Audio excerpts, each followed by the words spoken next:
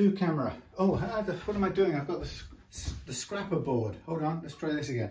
Right hand Yamaha Pacifica natural mark, Sony wide, phone, iPhone mid and close-ups. Yeah, day. Oh, what day is it now? Let's do it. This is Saturday. Oh, sorry about this. We'll try again. Saturday evening. There we go. Here's our take one shot. Okay, so I need 2 clicks now because I'm going to have to do it on this camera. Oh, geez, how do I hold this?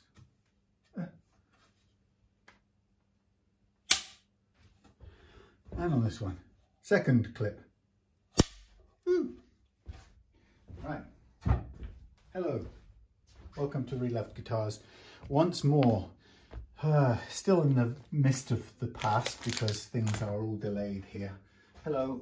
I don't quite know how we're attached here. A bit of Velcro. Might not work. Could be back up there a bit later on. But I was just trying a little bit different shot. So, welcome to Reloved Guitars. Saturday evening here. We've got a much loved but grubby old Yamaha Pacifica. What model do they call this one? This is the 112 Pacifica 112 MX. And as you can probably see, I'm going to carry you down for a visit. Let's have a look at this unplugged, non-charging visit. Okay, so Pacifica in gorgeous natural finish. And look at a 3-piece body there with a central strip down there. This one's come with a mucho high thing. It's lost all of its spring pull, so something's gone wrong there. And as a result, it's pretty high up. And we've got some, well, kind of grubby old, much loved but worn guitar here. So this has come up to me for, as you can probably see in the background here, some new pickups and a new scratch plate and cover at the back. And so we're going to wire in those pickups and give it a good setup, including a string tree here and a new Tusq nut here, which is sitting on the top there. So it's sort of what you'd kind of expect of a Pacifica, all in good shape. Is this? No, it's more. It's 1, 2, 3, 4, 5, 6, 5-piece. I'm sorry, I made a mistake there. 5-piece. Anyway, but you know, the basics are all really good. It's clearly in fairly good shape, just not playing the way it ought to. And so we're going to give it a new lease of life, get everything a complete clean up as well as you know, put in the new electrics and what have you. So I think the thing to do is plug you back here in the charger, plug you back here in the bendy kind of holding arm thing, which sort of just about gives us a view. Yeah, that'll do for now.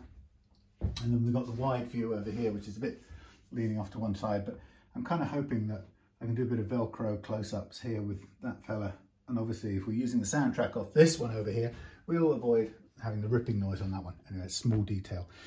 I suppose a lot of it will be down here, which is why I'm hoping to get the best of the soundtrack from the iPhone. That's the plan anyway. Okay, so here we have the Pacifica standard full setup, change the pickups. This is going to take a certain amount of time to do. The setup itself will be about 2 to 3 hours. Frets a bit sharp on the end of here, so they could do with softening off as we go along. So what are we going to do first? Well, I think the first thing I want to do is I'll take off the truss rod adjuster and I'm going to take off the back cover.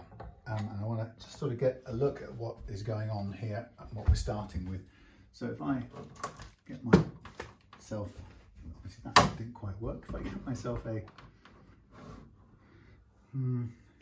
this thing, sorry, I've got too much stuff here. I've just managed to tidy up enough to do these setups tonight. I've had a couple of days away while I've been doing some building for my, hello, come this way, can you, oh Christ, what have I just done? It's still running. Can I turn this in any way? Not very well. Yeah, I've done a couple of days doing some building stuff, or making a piece of garden furniture for my stepmom and my dad. This isn't really, I don't know, maybe you can see, maybe you can't. Yeah, so I've just been doing that, and that's the kind of got in the way of guitar stuff. But I've got plenty on, so I'm pleased to be back on the case. 2 guitars for this weekend. The Pacifica, and then tomorrow a Levinson Blade. Now, this is cracked anyway, so that's just as well. Levinson Blade tomorrow, if all goes well. And then next week we've got a left-handed Pacifica coming in, and we've got an SG coming in as well. So, oh, the SG's coming in tomorrow. I've got to be at home ready to receive. Anyway, so, blimey. Oh, blimey. So that's overpowered. No, it hasn't. The strings have overpowered that. Wow. That's interesting. Well, I suppose the first thing we probably might want to do, this is interesting. 3 springs done all the way up. Okay, I wonder if the first thing that's happened here is this isn't massively out of tune, as in pitch up. No, it's not.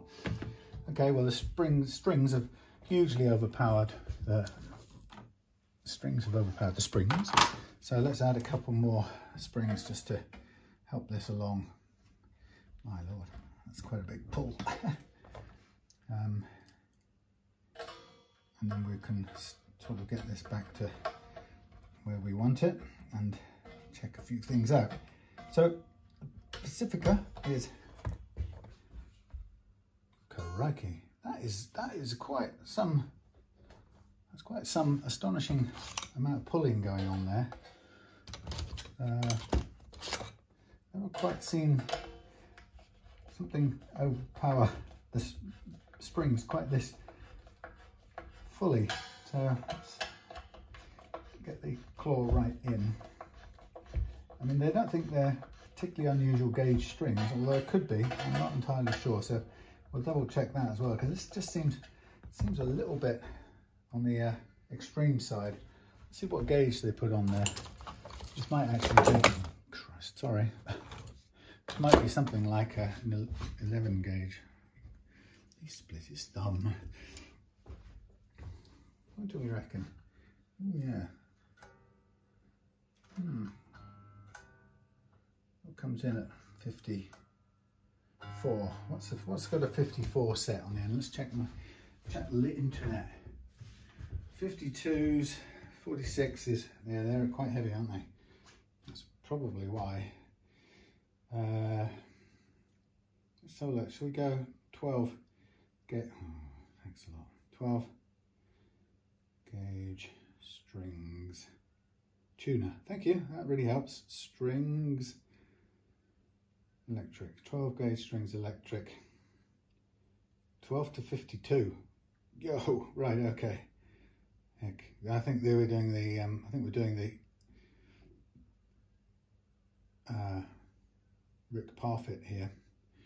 13 gauge strings. Come on, what have they got on there? 62? Huh? Hang on, these are mammoth. No, wait a minute. 30 gauge. 13 ending up at 56. So I think it's an 11 and an extra heavy bottom end or something. So yeah, I think so. I think that's what we're looking at. 15. Second string is 15. I think it's an 11 with an extra bottom end. Anyway, the point being is it's putting a massive load on the tremolo. Now that's something that's quite rare to see actually, because most people that I have guitars from don't want something as heavily strung as that. So it's quite unusual to see such a heavy duty pile of strings. So what I'm going to do, just for the sake of this, because I do want to use this, I'm going to get me see if I can get me a couple of bits of wood, just to kind of drop this tremolo out of the, get it out of the proceedings for a minute. How much do I need? This is the question. I have to resort to the saw for a second.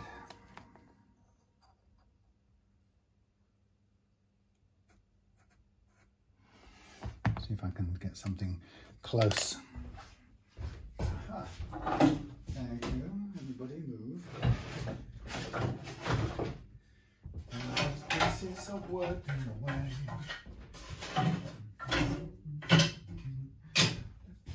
Noise.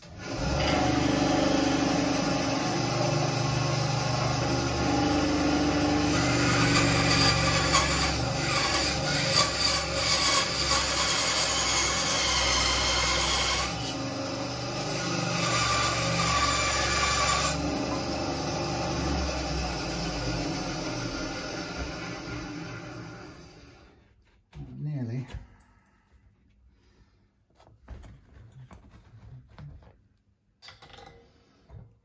This is it, yes, quite a load. So the relief in this neck will be also very different to the guitar when it's got 10 gauge strings on, for example. Let's try and just jam that in there. So I probably need a bit on top of that. Find me another piece that will do. All right, this is a non-standard. As I say, it's very rare to get such huge gauge strings at play. Let's chuck this in here. Right, I'll hold it down for the time being. So here's the guitar, sort of without the, well, without some of the effect of the big strings on it, i.e. the tremolo's flat. Now, we can use big chunky strings to set the neck relief and to do all the, well, temporary neck relief, but we can use it to set up the nut, or we can use it to set up the level the frets. But what we've got here is kind of an interesting situation, full stop, because just looking at this right now, with the tremolo almost flat, we're looking at quite high action. I think this gauge of string is so far off, it's such a big load, I think I'm going to use a sacrificial 10 set, which I bought from the Harley Benton people, which is the 10s are going to be what we use in the end.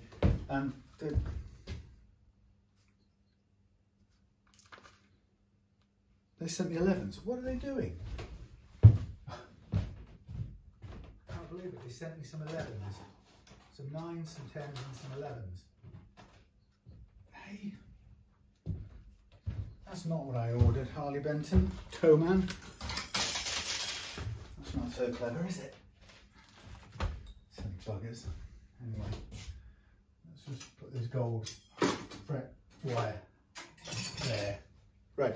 Yeah, so I'll tell you what, let's just ditch these AR2. You can use higher gauge than you're actually going to set up with, but this is a bit too far off the mark.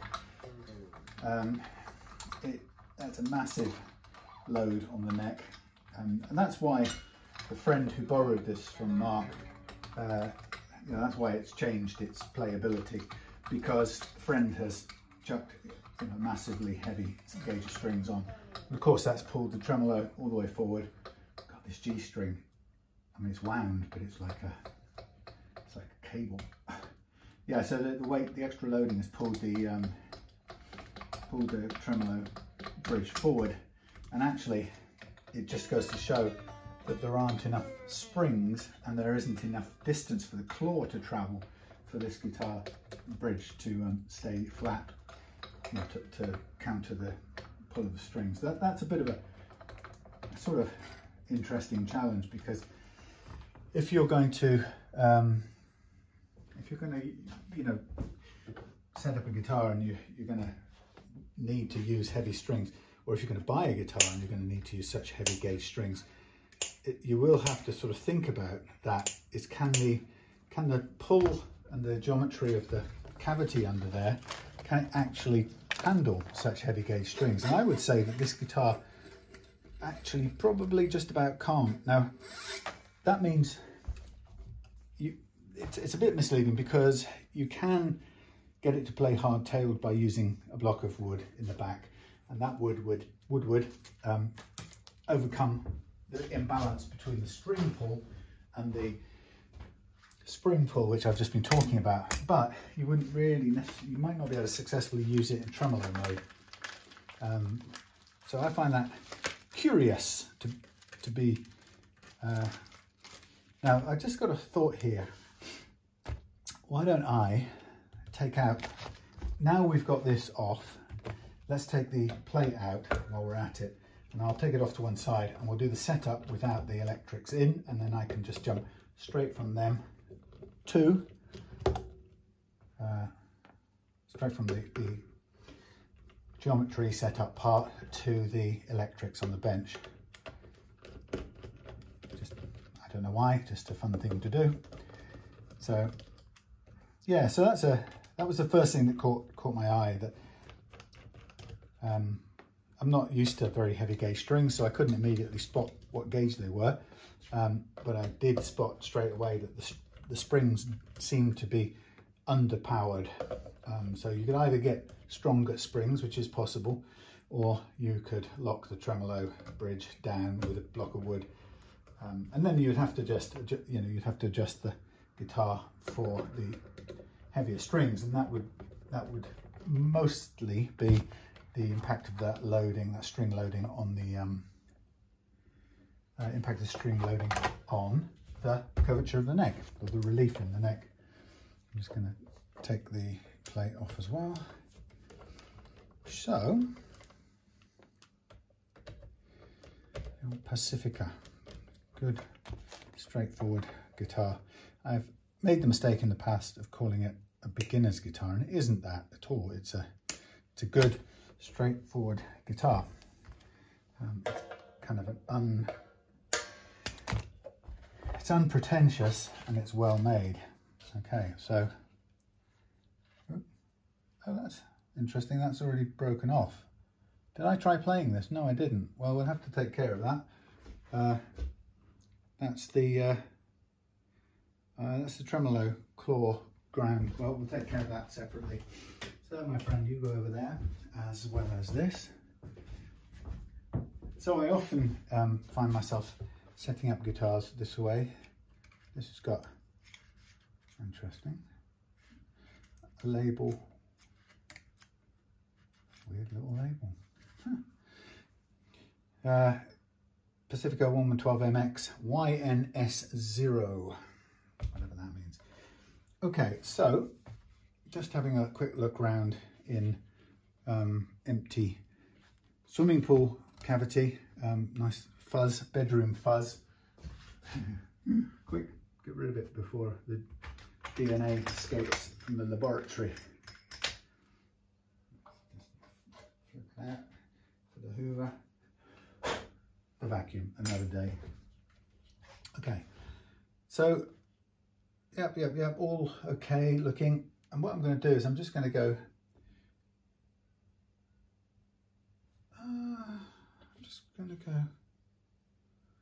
straight. Oh, I've got this is curious. Oh no, that's a scratch plate. Okay, there's a light patch along here, and I realise it's the scratch plate has protected the finish from weathering with light, so the ultraviolet's not gone through the scratch plate, and it's left this little white strip. Oh my lordy, can you see it?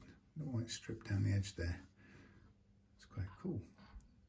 The result of, you're actually running, you are. The result of, yeah, the black scratch plate covering it up. Okay, so we've got a swimming pool route here. We've got a piece of original solder dropped on the floor. This needs to come out and be cleaned, but we'll do that after the setup part. So, so the first thing I'm going to do really is I'm going to knock off this. I'm going to just check up the nut first of all. Pacifica nuts are quite difficult to find, first of all, and some sellers seem to sell them. I've had a couple incorrectly labelled in the past, and you don't really get to know about it until it's too late. So off comes the original plastic fella.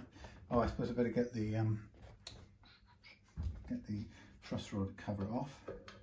And now one of the things I try to remember to do every time, sometimes I forget, sometimes I remember, and that is to test the truss rod before we go anywhere, because if it doesn't work, the customer needs to know about that, because it may not be a viable thing to carry on setting it up if you can't get it to adjust properly.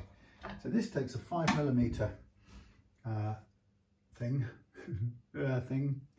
Somewhere in here will be, I've lost me. I've lost me. The bog standard 5mm, there it is. No, that's 4. Right, we'll use the one on the end of here. So I'm going to take this and I'm just going to have a quick feel. Wow, that's done up quite tight. Goes into a bit of a relief. Let's just go. I can't remember whether, no, this is just the keep adjusting it and it falls off type. And I'm going to go quite tight the other way, and that barely goes into a back bow. So I'll just put it on slack, just about on the point of slack. So then what I'll do is I'll try my, look at that, see, I think that will work, but my worry is they're just fractionally too low, some of these. Actually, you know what, I think that's going to be just on the mark. Whew. But absolutely barely on the mark. Why am I doing this in the dark, he says. 3, 2, 1. I don't know why I'm doing it in the dark. Oh, yay. Now I can see. It's just for me to see. Now we're a bit on the, oh, hellfire. Just hang on there, Velcro. You can do it. There you go. That's sort of, yeah. Right, now I'm just going to get a scraper blade, I call it. I'm just going to check to make sure that these faces are clean, and actually there's a little bit of goo getting in the way. What I don't want to do is take it down any lower, really. I want it to work just like that. Well, we haven't got much choice. It's either going to work just like that or it's not, because of the size of the nut. That's a Pacifica nut sold to me by Tusq. And I think it will be to the absolute bare millimeter, which is probably good. Actually, I'm panicking because I hate the prospect of it not fitting. So I'm just going to go straight into place with it because it's only going to go one place, and that's right there, and it's on. Lovely, lovely, lovely. Okay, nope, that didn't stay on at all. It's going to go one place, isn't it? Stay on, please. Stay on. Stay on.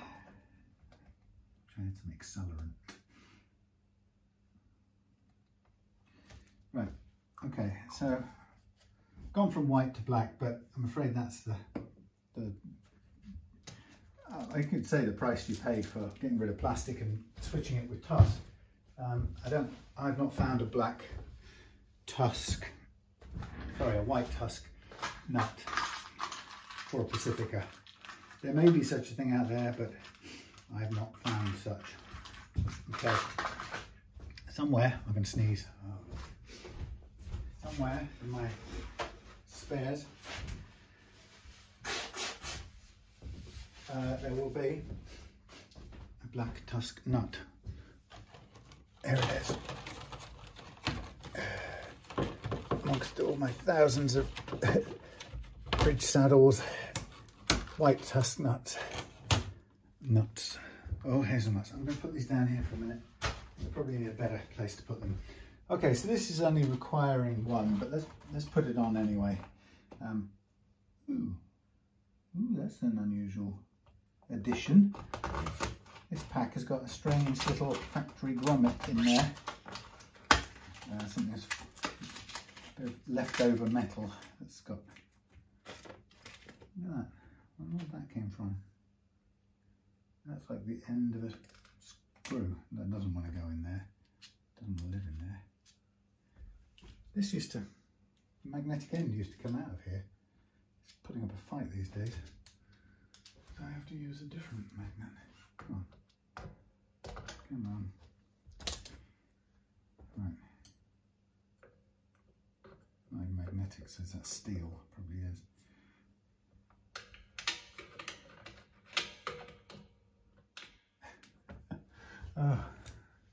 Just, I can turn the guitar upside down. Well, it is magnetic. Just about works. Right. Bin. Whatever that small thing was. Okay, So we need the shorter of these, which we've got here. Let's get rid. How can you? Yes, you can see. We'll get rid of this. Increasingly, I recommend to people to replace the Tusq, replace the metal string tree with the Tusq one, simply because we're going all out to make this thing stay and play and stay in tune, stay and play in tune. And you know, part of that is, oh crap, thanks. Part of that is the additional expense of Tusq, but only because its lubricated properties are so good that it's worth doing. I'm just cleaning this bit underneath the, I could do the whole lot while I'm at it. I was just mainly cleaning underneath. There's a bit of grime underneath the original string tree. But yeah, so we've gone to the length of putting a Tusq nut on for the tuning stability gain that we get from it. So it seems a false economy to do that and then just leave the strings to drag through the metal of the string tree, of the metal string tree, because it's not a good substance. It creates, even if it doesn't drag that much to make a significant impact on the tuning, it certainly does drag enough to cause pings, and which can kind of convince you that it's the nut that's pinging and send you off on a wild goose chase trying to cure that sometimes. So I think better to be done with the metal getting in the way of the strings, full stop. So what we'll do is we'll put in the black string tree instead, ready to do active service.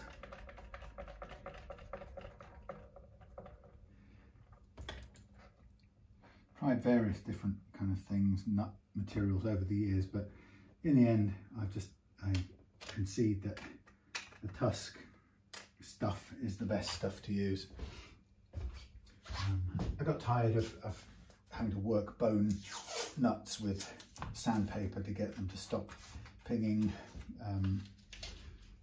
Just, you know, spend a lot of time. I mean, the nice thing about bone is when you eventually got it right, it's a nice, you know, it's quite a nice looking material and it feels nice to touch. But really, there wasn't that great an advantage. Okay, just inspecting all the frets to make sure there's nothing sticking up. There's a bit of, actually there is fret sprout here. I'm going to need to take that back a little bit. The wood has shrunk, and what's happened is the filler, I don't know, let's see if we can see on here. The wood has shrunk over time, and the filler is the first thing that's now standing proud, that little plug of filler, and you can feel it. So the fret isn't cutting the fingers yet, but all of these little plugs of filler are standing out. So I guess we'll just sand those back a little bit. I suppose we could start ASAP. The frets themselves are not really that sharp, so we may not need to do anything significant to them other than include them in the sort of standard polishing, fret polishing regime, which is, oops, sorry, which is what I would do anyway at the end of the fret leveling. So what I'll just do is just take back these little sticking out bits. Now that does, I'm afraid, just touch onto the poly on the edge of the fingerboard, and there's no real way around it. It's pretty worn off anyway with all these years of play, so I'm just trying to get it back to a smooth finish, which is too much where it is. And actually it's not so much that we need to replenish it or anything.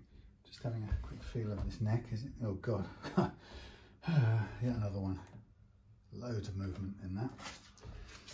That's, yeah, becoming a commonplace situation. Okay, so I'm just going to take this back as well, just clean these little sticky out plugs out of the way.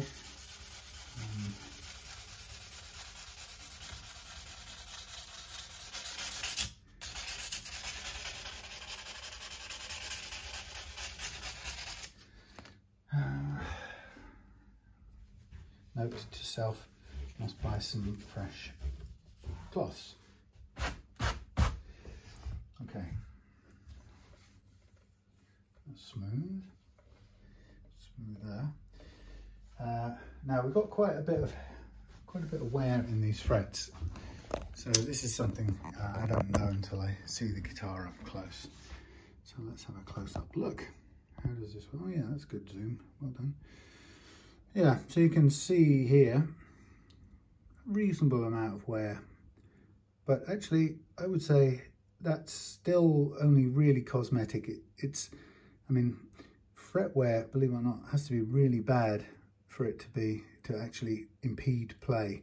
It's pretty advanced, there's no doubt about it. This has been a well played guitar, and the truth is we may not be able to remove all of that fret wear, but that won't be my priority, because unless a customer says to me, you have to do whatever you can to, oh hellfire, what am I doing? Oh no, I've made this thing go all different colours, sorry. Unless a customer says to me expressly, I want you to get rid of whatever it takes, I want you to get rid of all that fret wear, then that's what's on the table. But let's see if I can get this to actually stay in the right place, something like that. It's on this zoom I'm trying to adjust. Ugh. Back to 1, any chance of leaving it stay on 1? No, it's gone back to 9. 1.2, no, can you just do 1 for me? Thank you. Hey. Right. Yeah, so a fair amount of fret wear. I will get rid of as much as I can in the process of leveling the frets, but I won't go after clearing it up at the expense of fret metal for only an aesthetic consideration. That's the whole thing. Unless asked to very specifically, but actually there may be a point at which if I'm asked to do that, then I'll still say it's not feasible because, or not viable, because if you do, you'll end up with frets that are too low and we won't be able to play the guitar. So there's a point at which it's not a smart option. Now I'm sort of, now let's get on and do the messy stuff and then we'll clean this up afterwards. I was kind of halfway to thinking about cleaning the bridge components, but it's a sort of, we're doing things in different orders. So, okay, so what I'm doing is I'm loading up some cheap strings, and whilst these are cheap, they're not necessarily terrible. They are just cheap. And I bought these from Harley Benton Coleman because I'd run out of sacrificial strings, and I was buying some other things as well, so the postage wasn't really an issue, and I got 10 sets of, did I get 10 of 9s and 10 of 10s, something like that. I was just getting ahead of myself, which means that, yeah, I don't run out. I don't mind spending £1, you know, in a setup context on a set of strings, which saves me 10 minutes of trying to either untangle a coiled original string to reuse, or worst comes to the worst, when one of them breaks and I have to then go and break open a set from somewhere to find another, usually a high E string. So having a fresh set ready to just break open for £1 each time actually saves me more time and stress than messing about trying to reuse all the old strings. Although some of them, you know, I like to reuse where possible. But if there's no obvious set, or one breaks while I'm doing it, then I can revert to a cheap set of Harley Bentons to get the job done.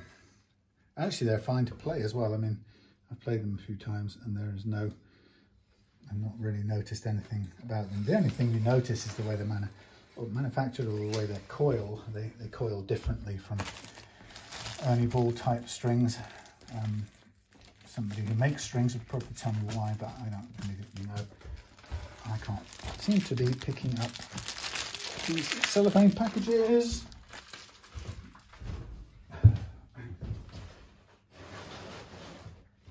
Anyway, so yeah, so they're slightly different behaviour of the strings.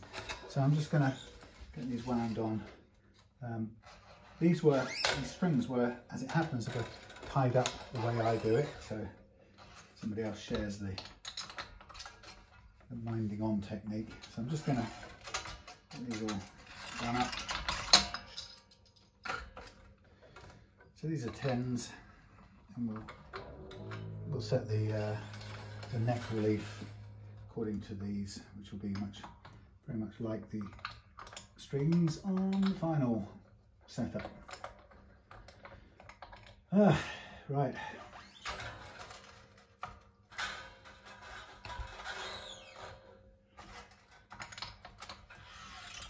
So I got a nice neck the other day. I'll show you in a minute. A friend of mine who often gets in guitar parts and posts them on the marketplace locally to me. I spotted that he had a red Encore strap body, which I really like. So I bought it off him, and then basically was on the slow lookout for a neck to suit it. And the thing about those Indian-made Encore bodies, just like the Sun Mustang Strats, they take a narrow gauge neck, which is 54mm at the heel, and that's a hell of a lot narrower.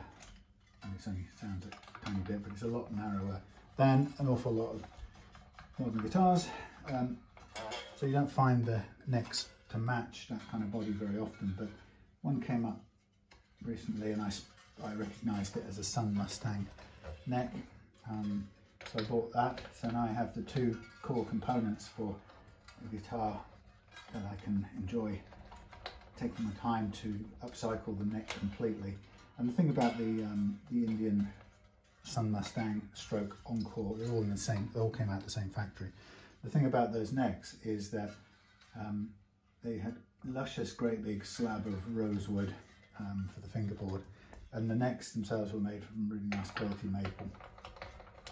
So they feel great, they have a really nice vintage feel. Now the thing is, I will upcycle it, so I will probably not only refret it, but I'll probably reshape the headstock a little bit and maybe refinish. I'll kind of have a close look, but but it's just it's a nice start point for the upcycling I like to do.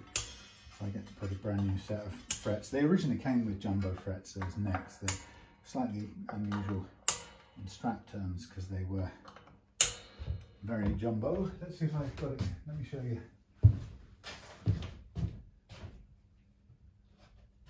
Yeah, it's got the telltale headstock shape of the from the Indian factory. I've drawn, kind of slimmed that out. I want to get rid of that little curve, that little hooky bit on the edge there.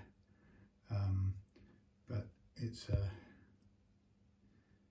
nice neck. Somebody's put some oil or something, darkened the grain a little bit, but that's fine.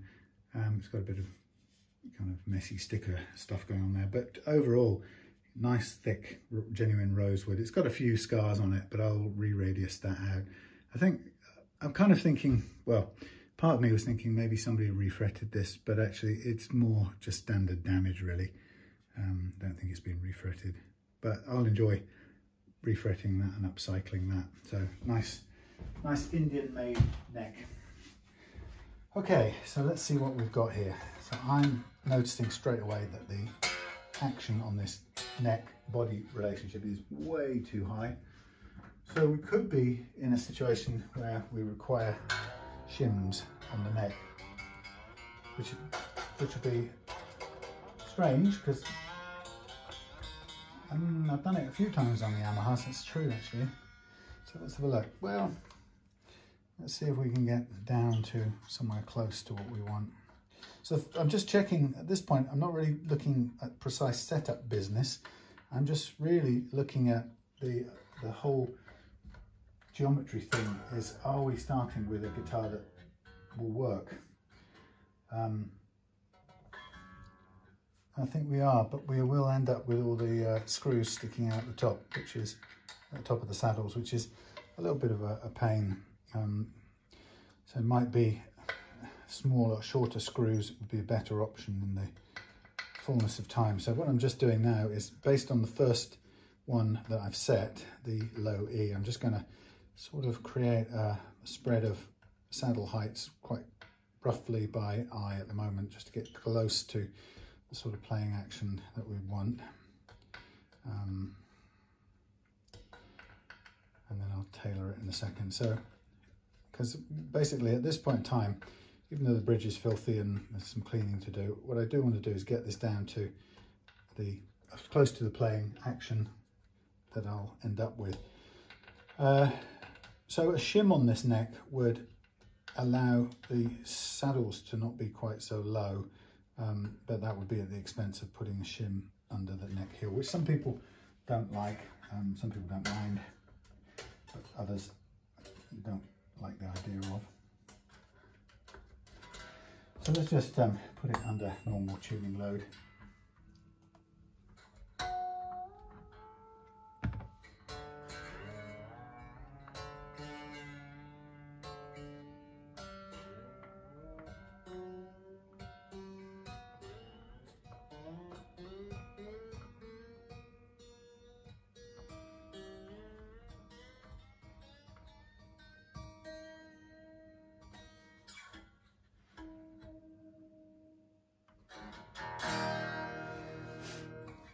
Okay, now I'll get the fret height gauge and just have a quick double check of the heights. The action at the nut end is pretty good, although it's a little higher at the outside, so I may have to just tweak 2 of the slots. Let's have a look. Okay, we're on 1.5 on the low E. There we are. A bit more on these. So everything's just, I set it a fraction too low from the normal target, but it wasn't so bad. 1.5.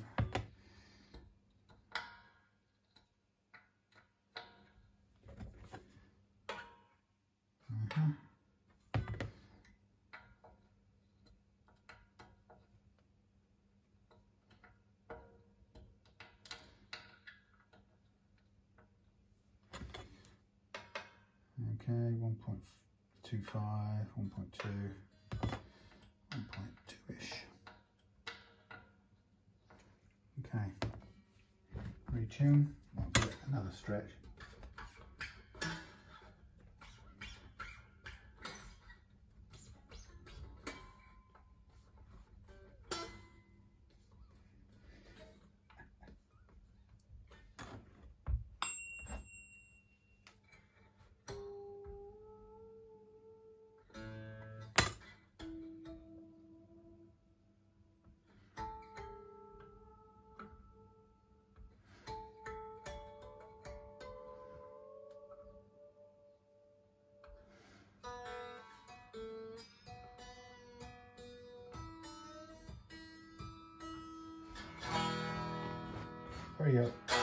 Very resonant acoustically. Okay, so I've got the playing action to the right height. The neck relief now is pretty tall, it's quite a lot, so I'm going to try and straighten this neck out a little bit by counteracting the string bend, and I have a feeling I may have to be fighting this a little bit because it's very stiff. Let's see. Well, we'll try there, leave it there for a minute or two. I might go make a cup of tea.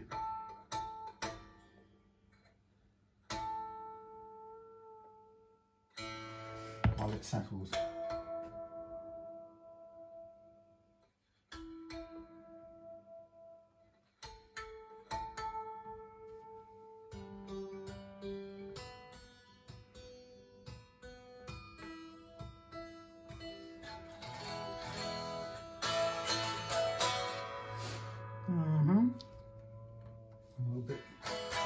Tiny bit more movement in the bridge there, but I think that's because these screws have been tightened down too far, the tremolo screws. So I'm just going to just ease them off a tiny bit to allow the bridge to sit where it needs to sit. I'll fine tune these properly later. But one of the biggest mistakes people make, or an easy mistake to make, I should say, is to over tighten the front of these screws down at the front of the bridge plate.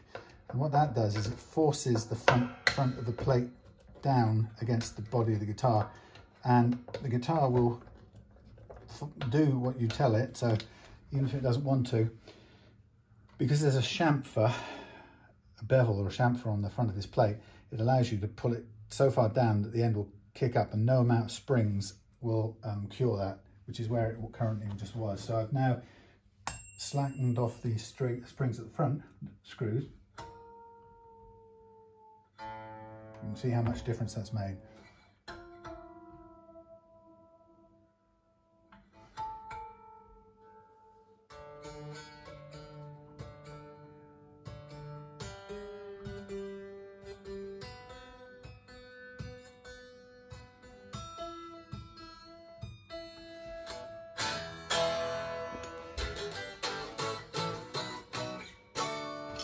That's nice. All good so far. Right. Okie dokie. So now we have time for a cup of tea. What I'm going to do, now we've got actually the nut is pretty good. Actually, that's almost perfect. I'll give them that. Good on Tusq. Happy to say something good about them for once. So what I'll do is I'm going to make a cup of tea, but before I do, I'm going to mark up the frets with my black permanent marker, ready to fret level, because the three things I want to have ready before I do any fret leveling, and that is I want my neck relief set within the range that I want it. So I'm going to kind of come back after a cup of tea and make sure it's settled in that range, but I'm heading towards there. I want the first and last fret actions to where I want them to, which is I've pretty much got them there already. So those three things, neck relief, first and last fret action, are the three things I want to get into place where I want them. And once that's done, I'm then ready to level the frets. So we are pretty much ready to do that. And this marker pen business is a great way to help me check the progress of the fret leveling. Now, one of the things I'll do in the whole fret leveling process with this guitar is I want to, after I've done the leveling and the recrowning, I'm going to want to sand out the frets, to sand them out and polish them basically back into a nice playing state of readiness to play. And at that stage, I'll also take care of the slightly sharp fret ends.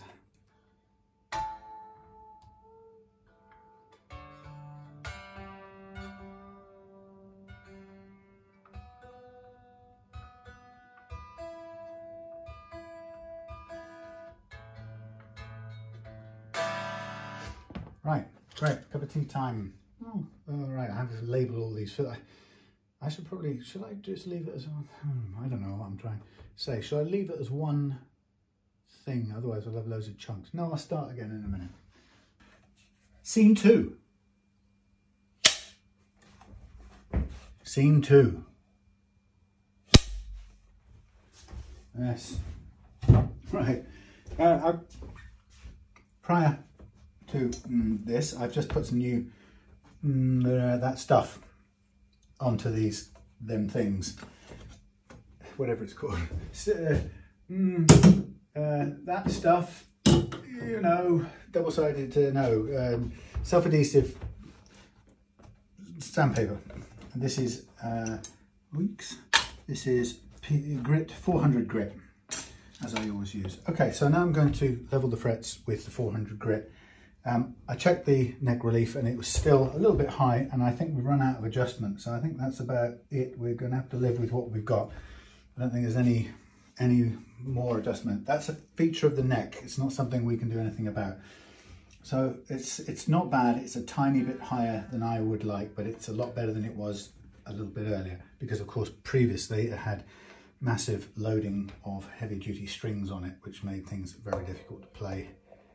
And certainly there was no more adjustment to be done. Okay, so I'm going to get on and level these frets. Now, what I won't know until I get a leveling is what we're going to get rid of in terms of the wear at the bottom end there. Actually, not just the bottom end, but all over. So I'm just going to get going with the notorious, that thing, banana, I call it. That's somewhere my little brush has taken a walk. That's annoying. Unless it pops up, I will. Oh, there it is. All right, okay. A little paintbrush brush, just for getting rid of some of this leveling dust. Right, so what I'm interested in the first instance is when I've done a bit of leveling, is to make sure all the notes play.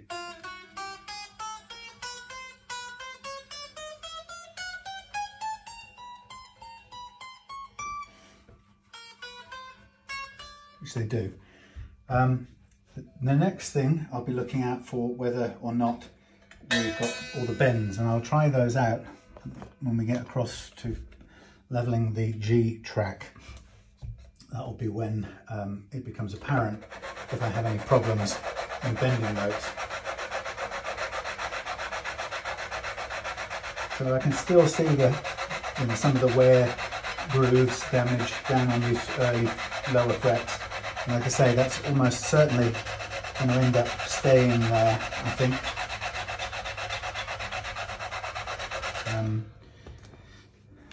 I'm not going to trade fret metal just for getting rid of those, but we'll certainly improve things. Okay, let's have a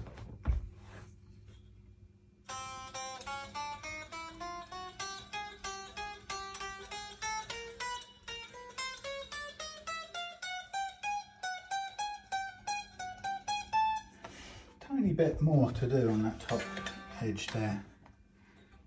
It's very good so far. Like I say, we'll know what's really going on when we try and do some bends at this low action. I'm just taking a little bit more away there, concentrating or keeping an eye on the fret wear down the bottom. That's not the brush I want. These are not the brush you're still looking for.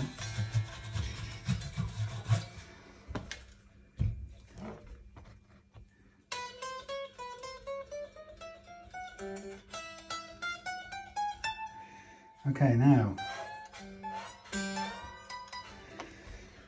Okay, so just a quick check there, and I got a little bit of choke out on a high E bend across into the G department, and I've made videos about this in the past to explain why this happens. So what is it about bending notes that causes what is it about the neck radius, I should say, that causes notes to choke out?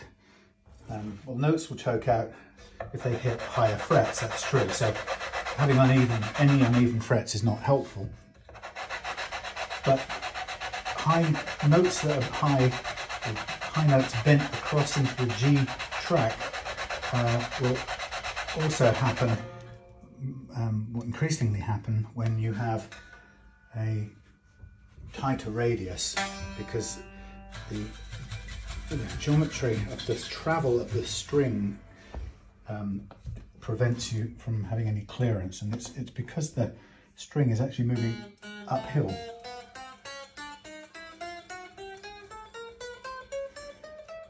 From its anchor point. So if we're bending an E, it starts and finishes here, but as we bend it across, it's not just going across, it's also going up a hill on the curved radius. And because it's going on uphill, that's cool, but when it's coming off the top of the crown of the hill, it's got to go downhill to a lower point, and so it hits the frets in front of it.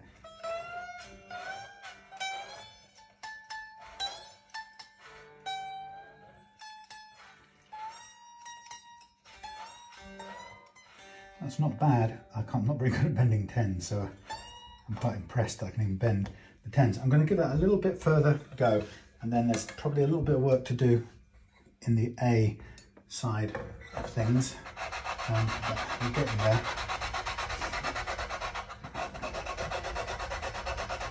But there's a limit beyond which you really can't go, and no amount of fret leveling will get you there. So it becomes a law of diminishing returns type of situation.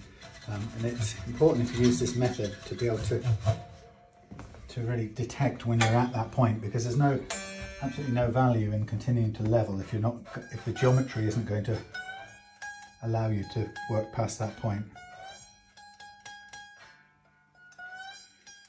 Right, I think that's just as it's coming on to the A, so I'm going to do the A track now, and we'll see where we go. Again, you can see the marks, still some wear under there, but most of it will be gone.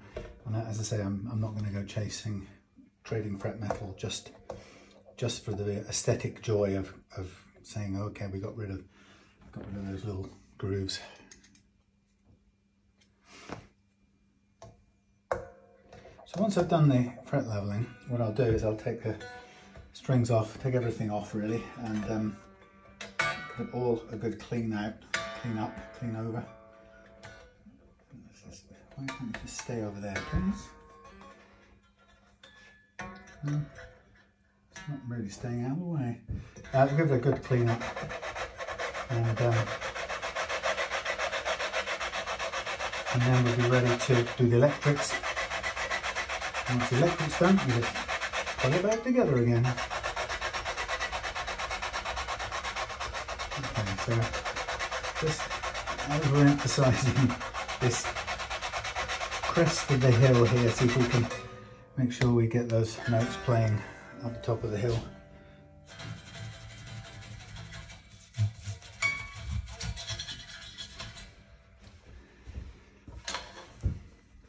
Now if we get sort of any, it's not bad actually. See, at that point we have to accept that what have we got? This is probably actually lower than, yeah, this is 1 millimeter. So that's over egging it really. If we go back to the target 1.2, that's about the lowest we really get away with. That's pretty good. Okay, so I went a bit lower on the E side, often on the treble side I should say. I often do that just to challenge.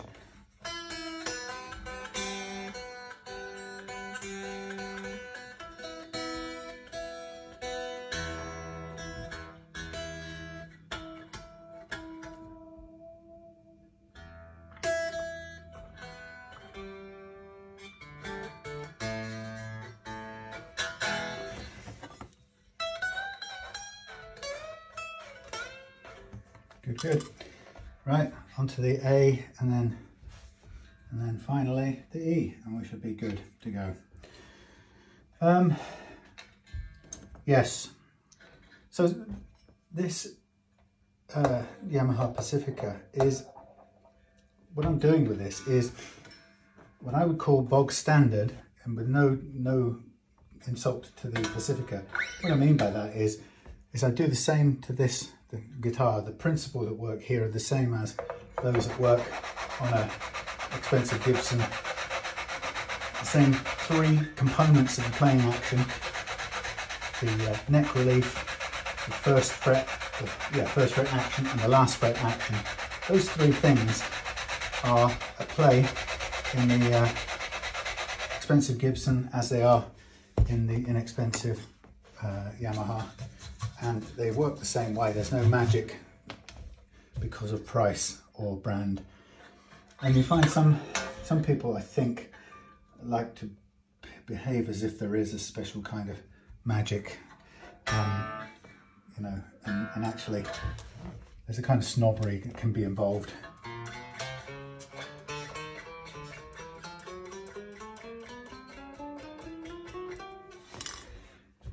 But as long as it's got strings, it's got a nut, it's got a bridge, it's made of wood and it bends, and it's got a truss rod to help you counter the amount of bend that the neck is doing, then it's the same. It's a standard creature, and no matter how much a Gibson costs, it's the same beast, and the same principles apply. So don't be overawed if you're ever going to get into setting things up. Well, of course you have to be conscious of that there are things at play in a Gibson that aren't in play so much in a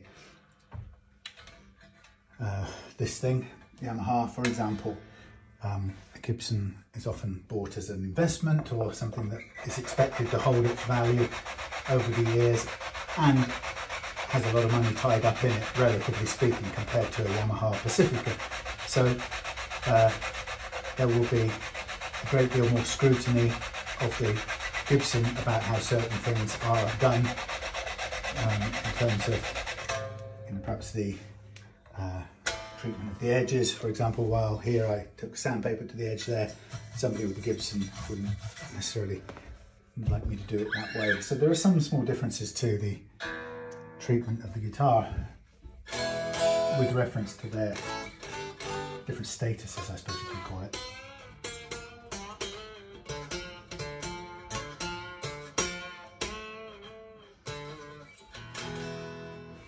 Good, right, that's done. Okay, strings off. Yeah, so there are those differences, but in principle, the way it works is exactly the same. And as I say, cost and brand don't free up the guitar from being subject to the laws of physics and the same small number of variables at work.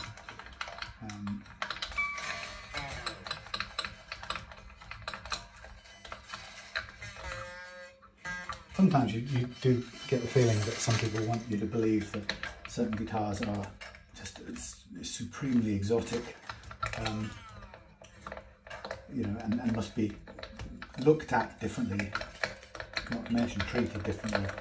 And you know, that can be sometimes because of the myth that people buy into. Now, here I've got a good set of strap length strings that will be useful. They've only been used in this setup part process, so it wouldn't hurt for me to try and hold on to them. So part of that process is just bending out these coiled bits so that when we come to reuse them, they won't get tangled up together. It's not a bad thing to do if you want to get second life for strings. Mind you, like I said before, it's worth having a set that you can keep back when all else fails, because there will be a time when you run out of sacrificial strings, and this humble Harley Benton set that's already been used as sacrificial strings once will be very welcome at some point in the future. But for the time being, I probably will go to my new Harley Benton strings just to avoid have to mess around. Anyway, so I was just watching my Google stats. Kind of funny because I pay for the Google Premium thing, not Google, yeah, YouTube stats. I pay for the YouTube Premium. I have to admit, you know, I watch a lot of YouTube, and I just got sick of the adverts, which is of course how they wanted you to feel about it. And it's an effective strategy to get most, if not everybody, signed up to a subscription model, which will make them an absolute ton of money and mean that they don't have to eat dirt of the advertisers, you know, because YouTube would much prefer just to have a relationship with content creators and viewers, and all their revenue just come from, I mean, I bet they would like the content creators to pay as well, but at worst, and they'll be happy if the viewers pay all the revenue that they could possibly make. That would be great, and not have to play the game of advertising ever again. But meanwhile, they still do, and of course they've been busy, hell-bent on making the ad-supported viewing as unpleasant and as interrupted as possible. And I just got to a point where I thought I'll try it out, and then I genuinely thought about it and said to myself, you know, if I'm going to put a subscription into any one thing, I'd probably more likely put the money into one where I've got a vested interest. And the vested interest I have in YouTube working, because I have all my videos there. Why wouldn't I want that to succeed? I don't really care whether Spotify succeeds. So I've kind of given myself the go ahead and paid for the premium version. And it, you know, to me it feels like I'm getting a fair deal out of that. Of course, one thing I haven't got for this, I've got the damn thing for doing up the things, but what I don't have is the ratchet that fits this. It's not exactly a box spanner, but it will do. Anyway, yeah, so I'm done with the paid premium version, and I think I'll just carry on until, I don't know, something changes. But I think I probably will kill off Spotify and not pay for that as well, since I'm finding the YouTube video, the YouTube audio thing, God, song, music, YouTube music, whatever it calls itself, I'm finding that works pretty well too. Comes up with quite nice suggestions and it's quite a nice experience, so why wouldn't I? So it could be on the way out, Spotify, because you, I don't know why, because you didn't, maybe what you didn't do is you didn't give me a buy-in, a reason to have a stake in it, actually.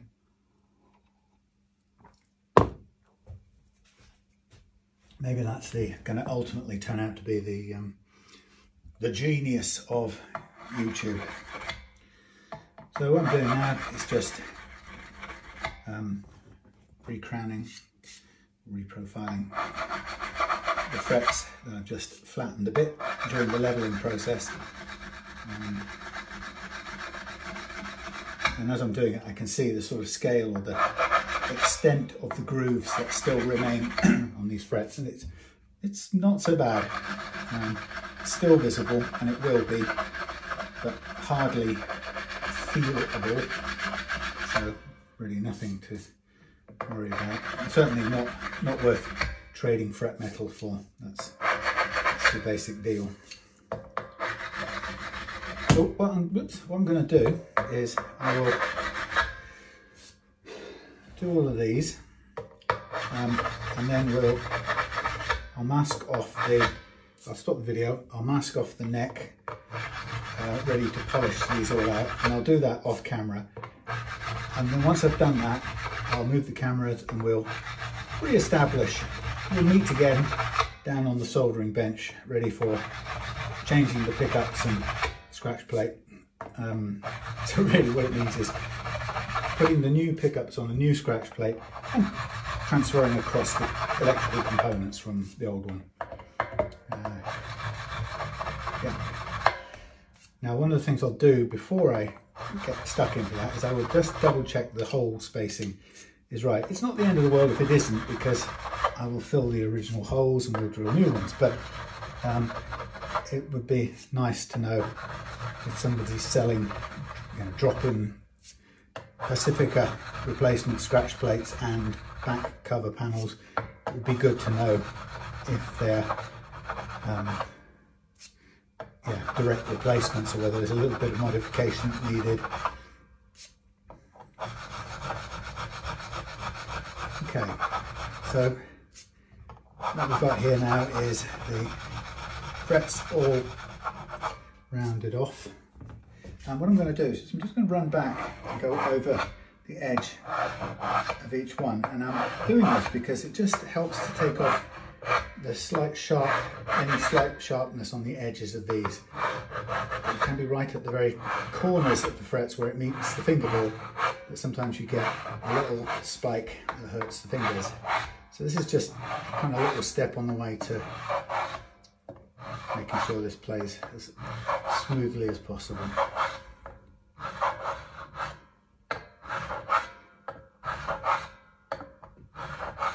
Okay.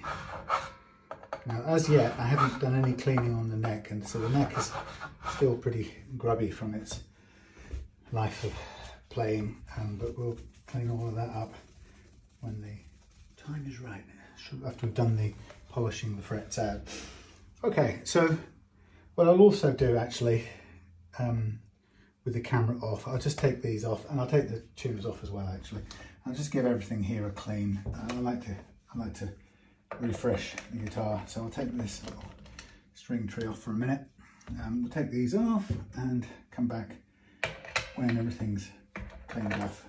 It's just a nice way, especially if I know that Mark's lent this to somebody and he's got it back, so it will be kind of years of maybe years of being in somebody else's hands, and a kind of nice fresh start, not only on how it feels, but a fresh start will be to play it without somebody else's DNA. Oh, okay, these are the ones with the little locators. Okay, so they come a bit like the Squire ones actually. Now what I've started doing these days is bringing up a printout of everything that customer wants. So I keep a record, and more exhaustive record these days than previously, because sometimes it's easy to forget little details, and it can be annoying for customers if I put the wrong gauge strings on. Not because it's hard to change strings, but they, quite rightly, a customer's concerned that if they have to change the gauge for the correct gauge, even if I send them the correct gauge, their concern is, how it will change the setup they've just paid me to do, and that's a valid concern, even though if it's not that much of a change.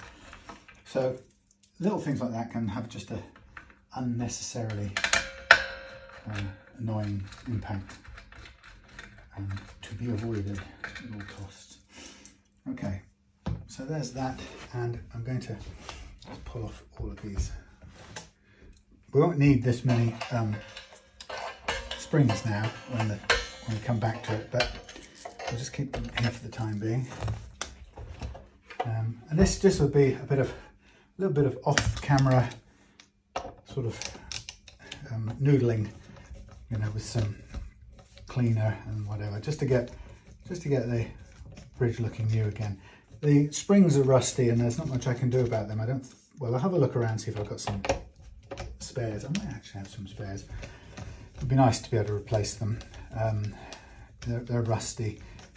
And Mark said he's not a tremolo player particularly, so he wanted the tremolo set to locked or down only, and I think I'll leave it at down only, because it gives you the option, and since you've got the tremolo bridge, it's nice to have the option to play it, and you never know, that might start you into becoming a tremolo user. So this really is a strip down to absolutely nothing. I'm charging my what do you call it, electric battery drill, no screwdriver at the moment. Half of my hand tools are over at my dad and stepmom's place, so I'm a bit all over the place. I've been building that garden thing for them, but yeah, I'm a bit here and there. Okay. Oh yes, the little, I forgot about those little locatey washers. Locatey washers. In fact, I better pull them out just for now, so I know where they are. They don't get lost. I haven't figured out why they do that, but I will. Okay, so there's the pretty bare-assed guitar, as they might say. Okay, going off camera now. We'll come back when I've cleaned all these bits up, including the tuners, and got this polished out, and we'll be ready to go over to I'll see you next in the electrics department. Okay, oh yeah, look. Electrics. Well, I'm not doing any synchronization, so that doesn't matter, does it? Shit. Scheiße. Power on. Give me the arms. Give me the arms. What are the magnets? There's magnets everywhere. So wires, it's arms. They're this, they're that, the things. Right. Let us relax. Let's put the heat on because it's starting to get cold.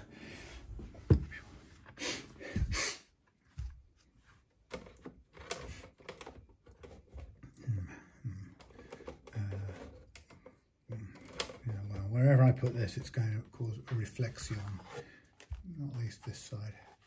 That's going to dazzle me. Sorry, it's just going to have to stay there like that. It needs to be like that. Really? To hell with the reflection. Okie dokie, ladies and gents, welcome to the soldering department of Reloved Guitars. We've got a few different things here that we need. Doink, doink, that'll do. Yeah, got a reasonable view here. Okay, so everything's been done over there, meaning I have completely and utterly cleaned up the leveled the frets, done all that stuff. We're now ready to go with the wiring part. As long as I keep it in this area here, we'll be able to see what's going on. So, okay, I knew I had to get something. First thing, I get the knob puller. We need the knob puller. Okay. I'll probably need something else over here, but I can't remember. So the knob puller. So what we're going to do is basically we're going to replace this hardware with the new. Well, we're going to move the hardware, the pots and the switch across to the other pick guard, and then we're going to set that up with the new pickups and get it all hooked up and working. So obviously the knobs are going to get used. I knew I needed things. These things. I'll need something else any minute now. You won't see. Those. So we're going to do the do the things right. So what we're doing is going to take out these, but just so I don't have to think too much.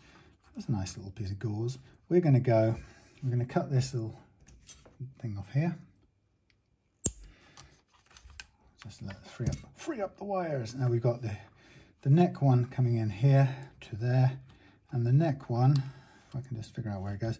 Okay, the neck goes to the outside here. So what I'm going to do, I'm just going to go in the neck to the outside, just so I can come back to that the easiest way possible.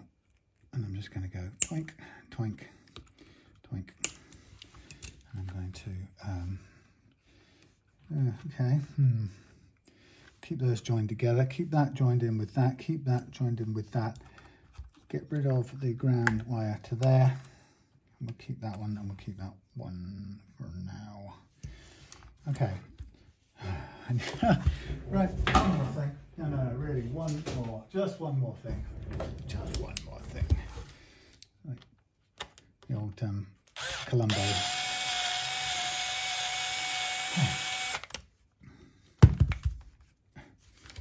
Take off the switch. And that can sit over there. And we'll just make sure all that's disconnected. Right, so we'll take off the volume and the tone. Put them over there. Volume, tone. We'll leave the capacitor and everything in place. A very simple wiring setup. Now, what's wrong with it? Just straightforward. Now, with the change out, we're we're replacing everything with iron gear pickups. So, oh God. So we shouldn't have any phase issues or anything like that. So for now, I can basically put this off to one side because I'm not going to need anything else from there. So here on 2.4, we can bring into play the this thing. Now, the thing about this, okay, in many ways, it's nice to give people the plastic to remove, but the problem with doing that is when you give people plastic to remove, they pull it and it all gets bunched up underneath the, whatchamacallit, you know what I mean, it gets caught and it's annoying. So I'm going to take it off for this, so it doesn't get caught underneath the knobs and pots and whatnot and make a horrible scrunching mess.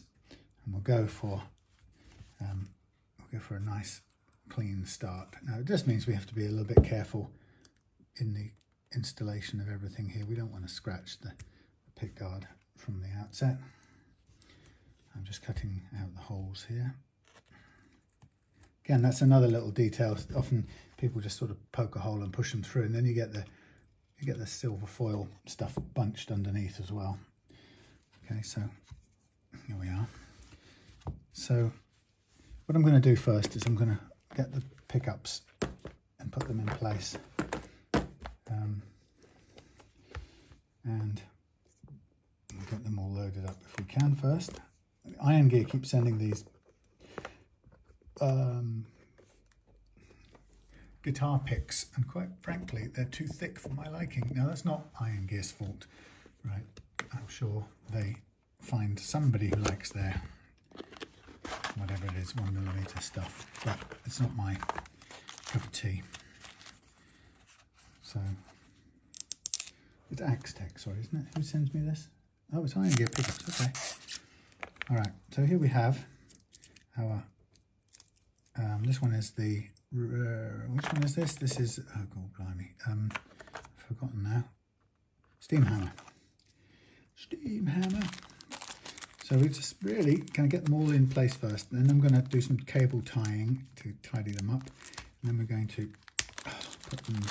hook them all up to the respective correct places. Yeah, because they're all the same company, we shouldn't have any issues at all. I'm going to need a different screwdriver. We're not going to have any out of phase issues at all, so that's going to be a simple enough business, because they're all going to be matched from the same company, which helps. So the first thing we have to do is let's get the bottom one in first. I find this part is in some ways the most difficult part of all, because we are working with, you know, springs like that just want to ping and fly everywhere. There's no real point seeing this because it's not very edifying to watch what I'm doing, because then I have to hold that there a bit like that, well, I can't hold it there like that because it won't hold, so I have to find a way of pressing it against there. So we'll put that through there, sort of wedge that in place there, hold it a bit and go the right way. Get a bite on it, which is done. But just not easy, man. Okay, and that spins round. Thank you so much. Bring it back. Wedge it in place under pressure, which of course means the minute you move it off to one side, the spring will just take off. Doing.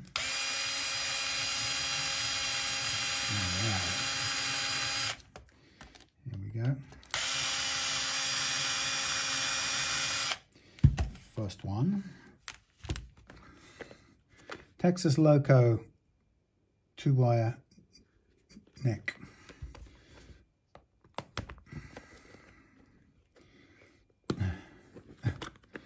Sort of airtight when you first get them out, these Iron Gear pickups. Oh, there goes the cover.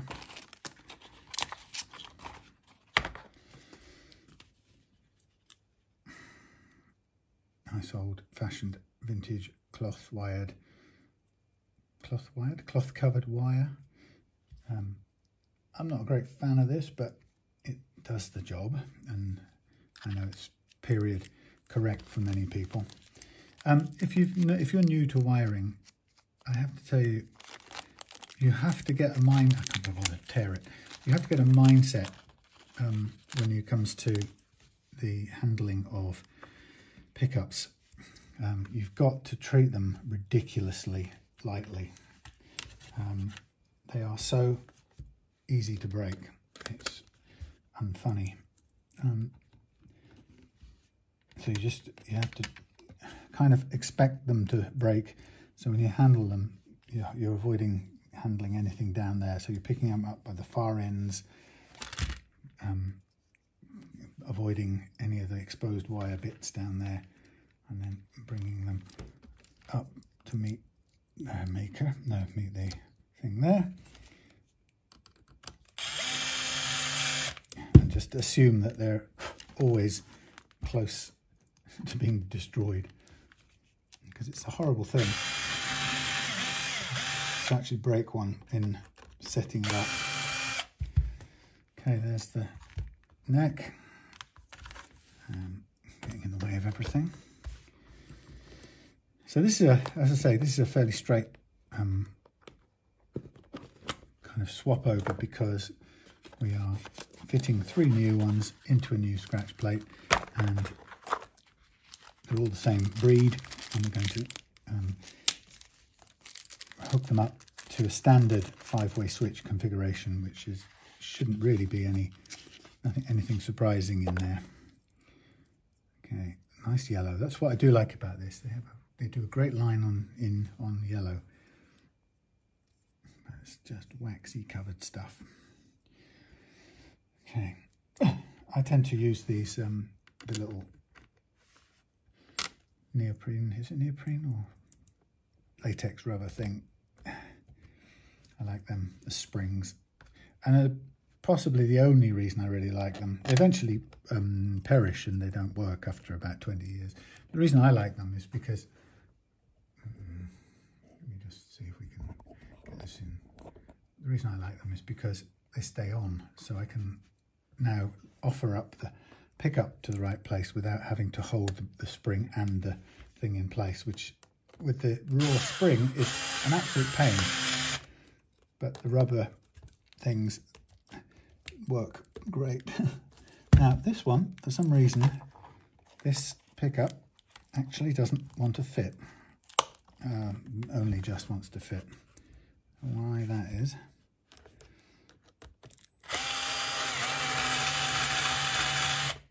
Okay. I think it's trapped the plastic in there as well. So what we'll do is we'll take the other plastic off before we send this back, because again, there's no having plastic knocking about. It just gets in the way of things, really. It doesn't add any advantage. Now I'm just going to look in here. I'm a bit cluttered up now with empty boxes. I'm just having a quick hunt for little tiny cable ties, which I now can't find, which means they're all in the other box, which is this one over here.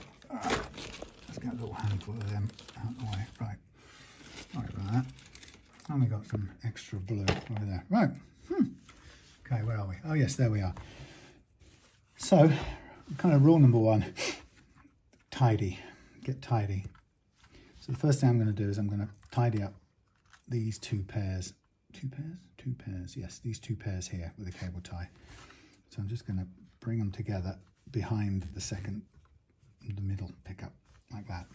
That just keeps them from wiggling everywhere. And if you remember, we've got the hole in this, the cavity, is what's called a swimming pool cavity. Now, the problem we've got in the Pacifica, which is an absolute pain in the what's it, is that we've got an incredibly small gap here in the wood to get the wire through, and it isn't really suited to where that comes out, and it isn't suited to where these come out. So it actually has to go sort of like that through. The only place I can guarantee it's going to go through is through this little gap here. I'm just going to double check that it lines up. There's a gap coincides with the well where the screw for the humbucker goes, which is right there. So it's beeping me. So what I'm going to do is, just to sort of encourage it to do that, I'm going to get another clip in here and just bring them all together in that place, and hopefully, if I get it right, they will play the game and stay there, more or less. Something like that. You wouldn't think it's ideal to be piggybacking off the post, but that's okay. Now I know they're going through the little channel. If you don't do that, it's very, very difficult to get through that channel. You can be pushing and poking for weeks on end trying to get the wires through, and it puts a lot of stress into, you know, handling all the components and pushing things around.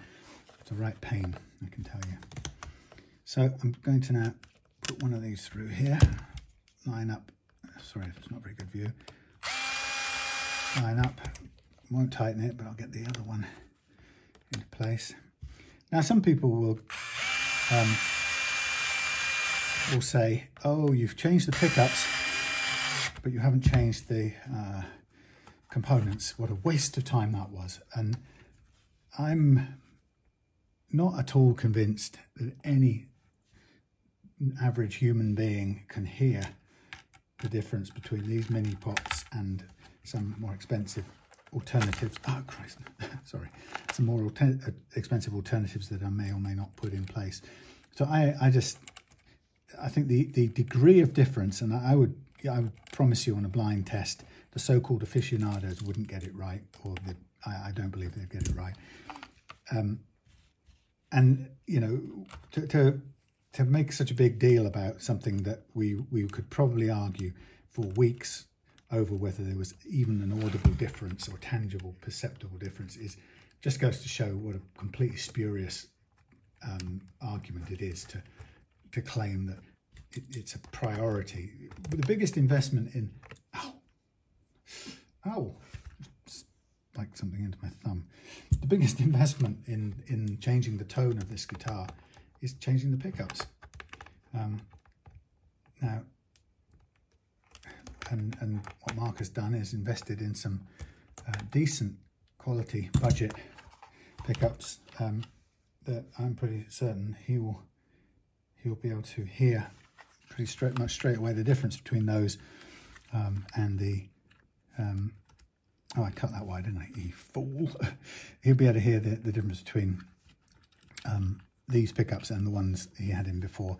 My experience is I find the that's melted a bit, but we'll leave it as is. I find the generic Yamaha ones a bit bland, simple as that. They don't make me feel anything, and it's not their fault. I'm sure Yamaha done a good job and all that. It's just for me, it's not. They don't stand out much. Okay, so I've first of all I've gone to cut this wire, which I didn't need to do. So I'm just going to strip it. This is the output from the switch to the jack. Sorry, to the jack. Output from the switch to the volume pot. So I'm just going to reconnect it. First of all, I will take this one off like that. And while I'm there, actually I won't. What I'll do is I'll put a little bit of solder on this bit here. I don't know how well that you can see that.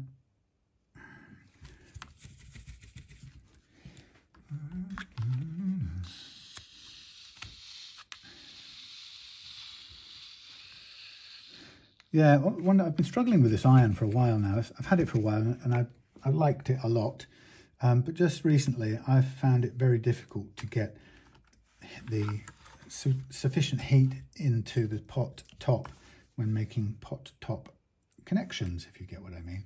So it's sort of, it's made me wonder whether there's something wrong with it. And even though I've got it turned up a fair amount, it doesn't seem to want to play the game. So I reverted the other day back to very cheap Draper soldering iron, and lo and behold, it sort of put the heat through perfectly well. So I kind of think we may be underperforming a bit on this one. It's all right. It's great for this sort of you know, soldering lugs and so forth. But I can't remember what the sort of typical soldering temperature should be. Let's just double check. Soldering iron temperature, please. Thank you. For PCB, I'll just give me the general one. Soldering iron temperature. Blah blah blah blah blah. Load point your solder. Does that tell me? Of course it doesn't. What was that? 316 to 343 is a good place to start. Then 371. Well, I'm on 400 and it's struggling to put the heat into the pot top. So the top of the pots. Anyway, so not brilliant. Okay, so we had neck being the white one of these. So we all know that the black ones, by the way, can you see what we're doing? We all know that the black ones are the earth, and they'll all go to common earth. And this is where, by the way, I shall struggle if I can't get the temperature up into those to get the pot warm enough to stick these two. So I may have to go and revert to my Draper iron, cheapy iron. Okay, now this that's interesting. That's a single thing. That's broken. Okay, so that was the jack socket. I'm going to take that off for a minute. I'll put a new jack line on. Oh, jack line? What kind of connection is this? Oh, it's broke. Oh, brilliant. Oh, brilliant. It's a broken pot. Who's messed about with this then?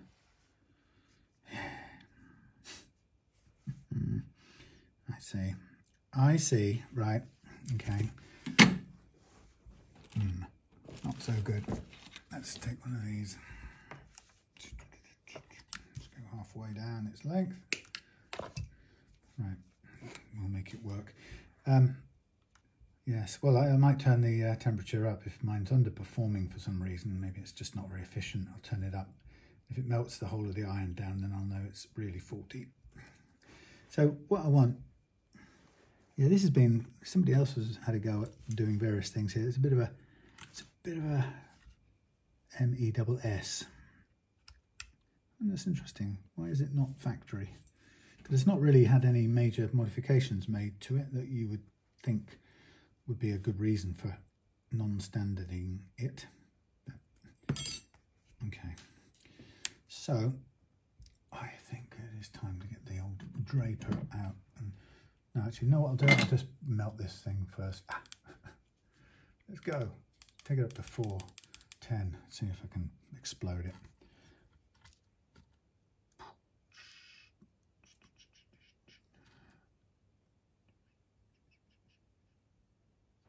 Put a blob of solder on the end of that hot wire because I now know that I have to actually sort of dangle that on there in a slightly non-standard way of attaching it. Damnation, you know what I should have done? Going to make this shorter, so I just run over the top.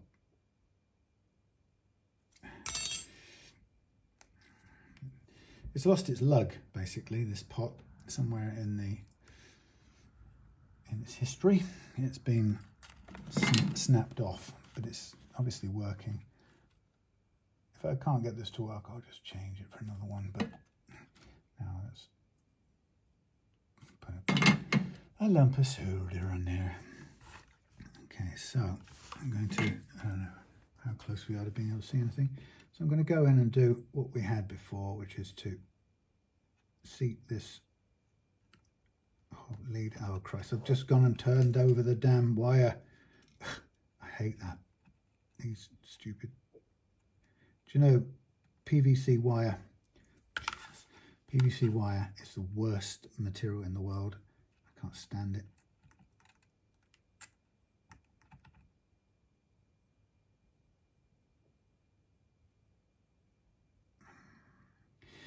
That thing is now plenty hot. Yeah, it's the worst wire in the world, this PVC. It coils round and it doesn't behave the way you want. And then it sort of flops down on top of things. Now that, unless I'm mistaken, that might not even be connected here the way it should be. So I'm going to chuck some more solder on here.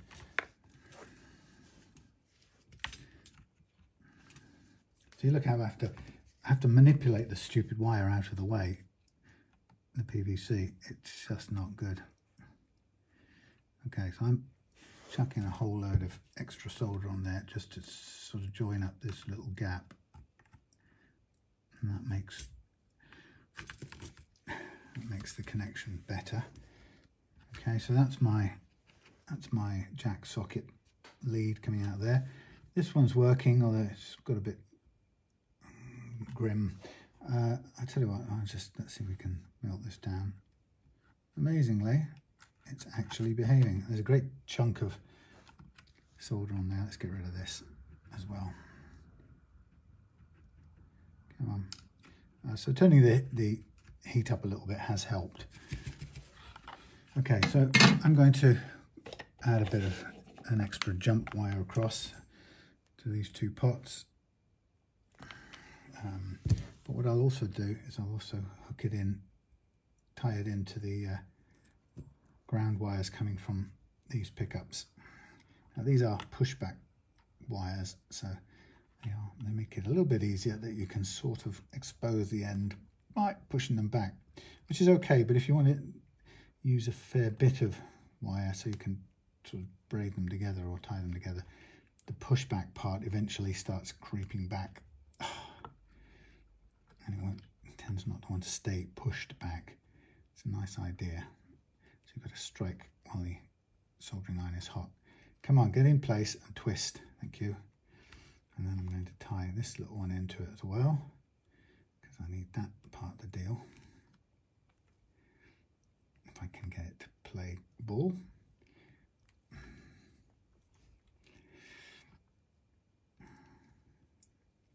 It's quite difficult to do.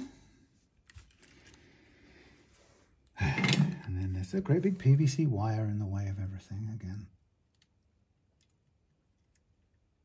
I'm going to make a great big glob of solder. Right, so that's the jump across from there to there taken care of. Now I just need to fit this down.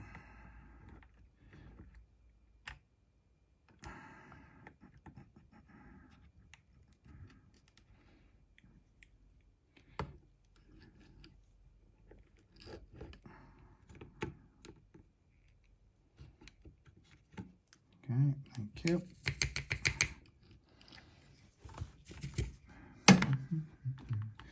So those are the neck and the middle pickup grounded.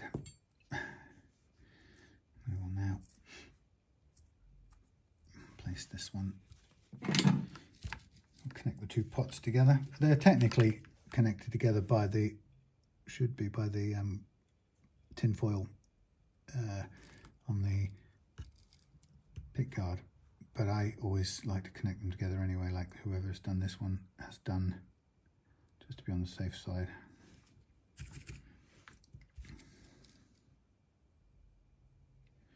There we go. There we go.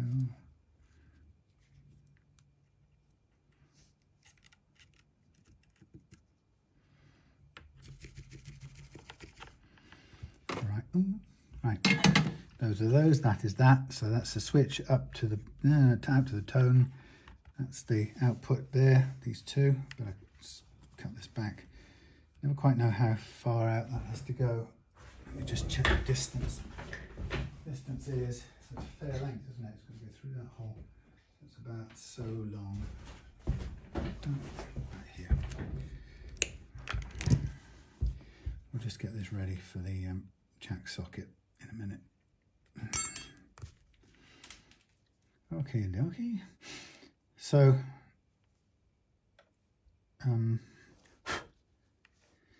yes, it's interesting when it's always a bit of a detective thing, you know, when you get to look inside a guitar and see what's been done over the years, or what you can tell, or what you suspect has been done. And it's a sort of appeals to the inner Columbo. You know, try and piece together what you think's happened, because there are always telltale clues left behind.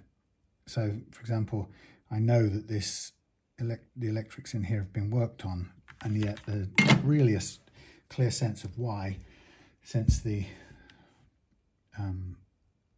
what's in there appears to be pretty standard. So who knows? Right, now what we've got here is we've got an absolute TONNE, a ton of spare wire, which is going to do nothing except get in the way of everything, which is just an absolutely pain in the what's it type of situation. So first of all, I'm trying to get the first lot of wire out of the way.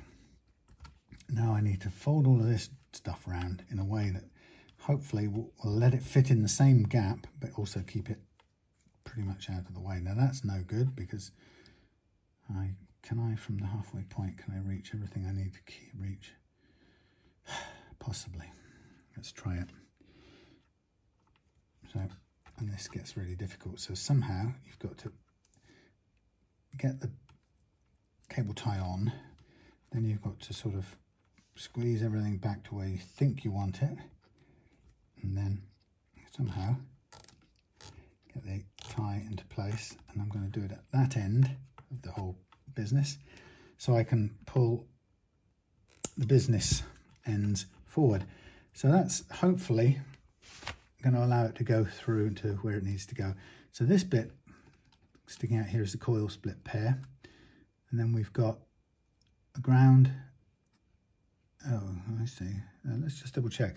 We have got, why is that? Oh, that's a bare one that's covered. So the bare and the black are the bare and the black are the bare and the black, the bare and the black, screen and black. Yeah. So we've got red and black. Yeah, red and black. So the red is the hot, and these two are the ground or the earth. So the problem is, I'm going to try and keep them together one way or another. Okay, so yeah, so there's a, we've got to get to the top of a pot, and we've got to get the hot one to its correct place, which is this one here. So that's got to be able to do all of that and stay more or less out of the way. So it may be once I've done it, I tie it down with another cable tie as well. So let's just join these two together. This is the shielded, the kind of bare wire and the black. Let's put a tiny bit of tin onto our hot wire, which is going to go to the switch, but not that long, thank you. Okay, wheel. So with bridge is going to go, let's push this to one side. This is where I have to turn it round because I can't get from that side. So bridge is this first one here. Let's get that out. Bridge is this one here, so let's push that through. These are such tiny, fiddly little connections, it's really marginal.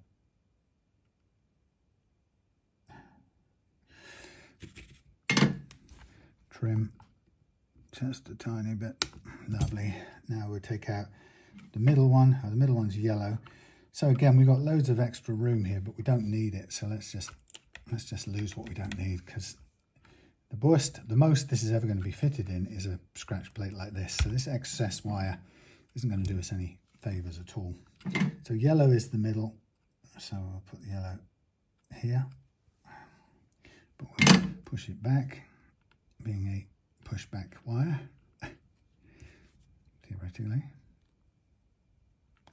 Come on, thank you. Oh, quick, get it through before it stops being a pushback wire.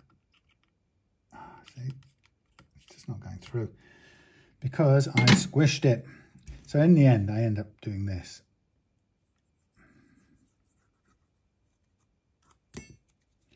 And then I end up cutting a little bit of that off to give me a clear run at it and the chance of getting it through a hole. You can't see a damn thing here, I'm sorry, but that is through the hole. And to make it work, I add a little bit of extra solder. PVC wire. I promise the next one I get is going to be silicone. I've eyed up a couple of wires, a couple of soldering irons with silicone, because, well, it makes all the difference, I think. I had one once before that was silicone, and it was just a joy to use. The wire just sort of falls down where you need it to be. It doesn't get in the way. So now I'm just hooking up the neck pickup to this part of the switch. It's got quite a bit going through, which is good. Extra solder, which is good. Oh, don't run away. Come back. Come back.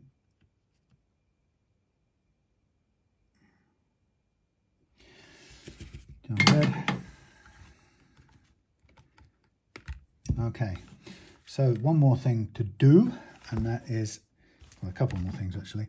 We'll use blue because they've got a ton of blue left. We'll cut a piece of blue for the claw earth, which we have to attach.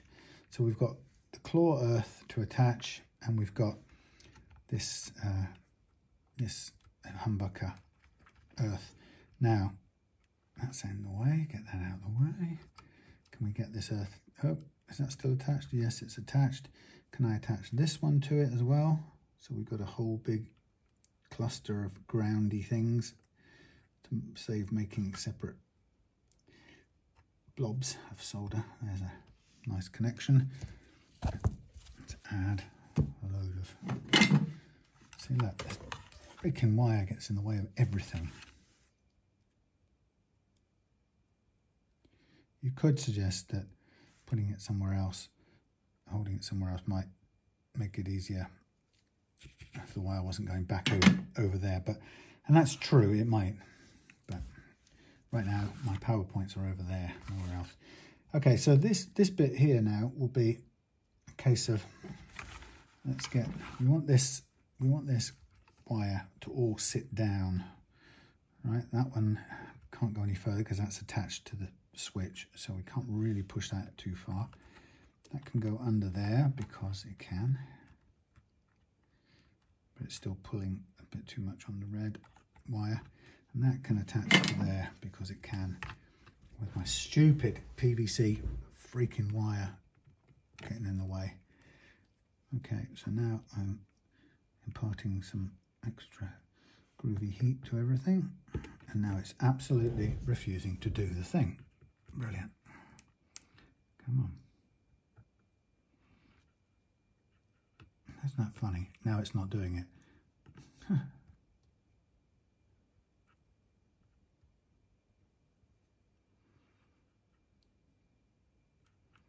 How weird.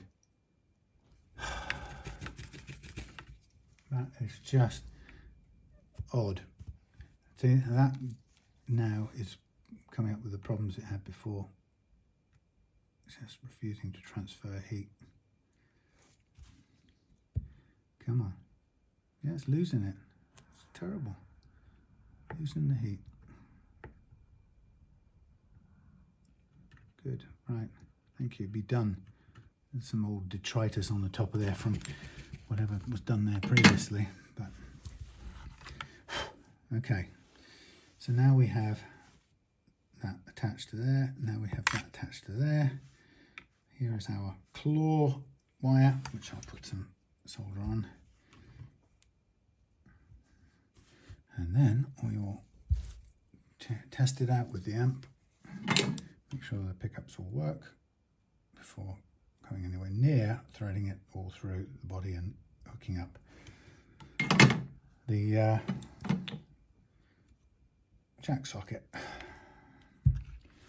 Okay, let's just reality check. So we want these out of the way. I think we could probably now get the last of the last of the cable ties through here. See if we can get this to help squeeze down that last little bit. Tidy, keep it tidy, possibly.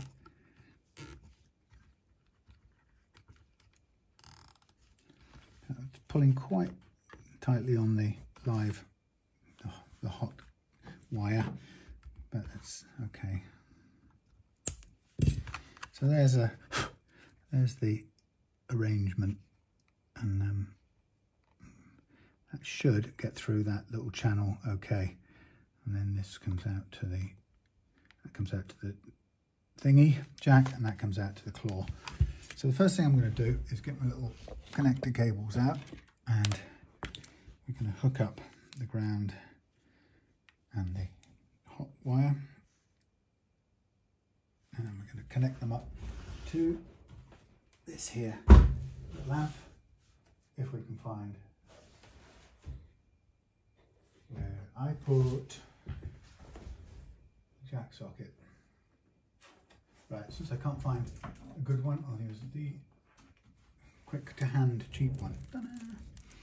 So the idea is just to basically hook this up to the amp and test out the components. So I'll just drag this round here so it doesn't fall off anywhere. And then we have this to the earth and the other one to the tip, the hot.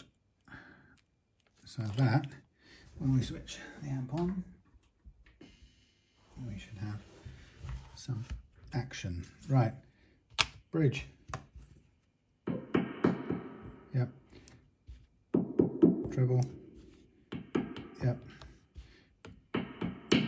Yep. Middle. On its own. Neck and middle, yes. Neck. Tone. All good. As is, as it should be. Is as it should be. Lovely. Right.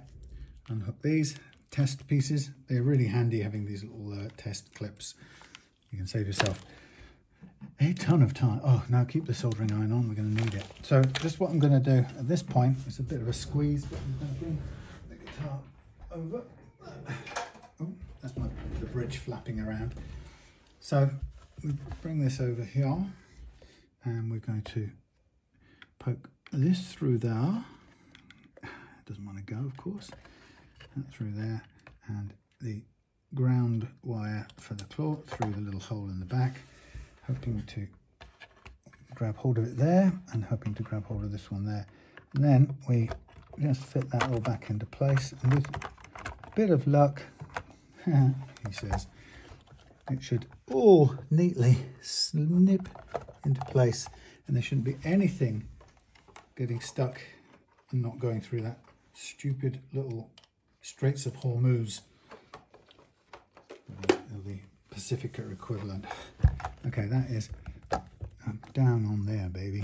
So I need to, it's sitting up there. I can feel it sitting a little bit on the wires, but it's going to be all right. And it's nearly perfectly good. Let's put some new, they were all a bit rusty, so let's put some new screws in to go with our lovely new, whatever that thing's called, scratch plate. Okay.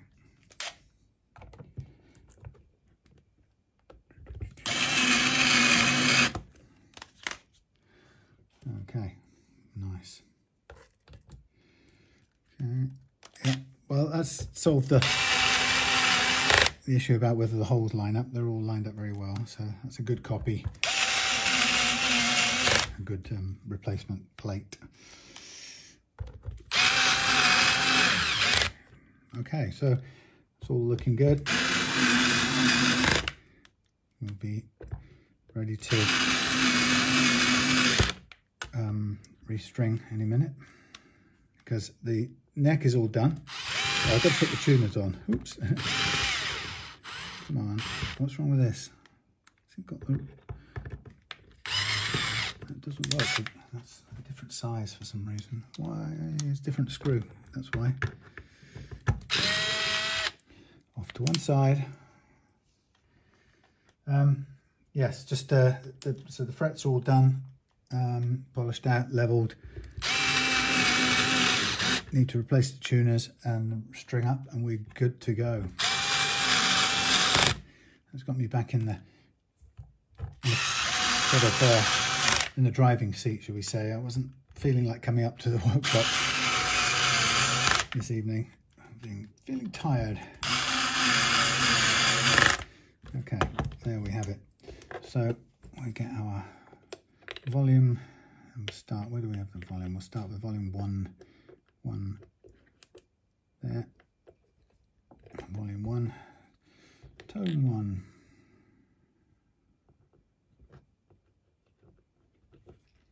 Lovely. Switch thingy tip. Okay.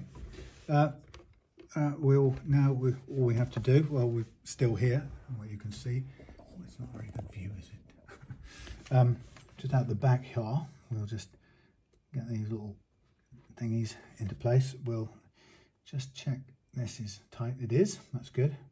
And well, our special grippy hands, I will, I'm probably out of shot now, but I will just remove the existing solder and bits and bobs that are getting in the way. Yeah, little shards of wire.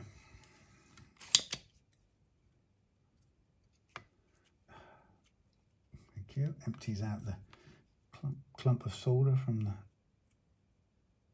grabber. And that's similar.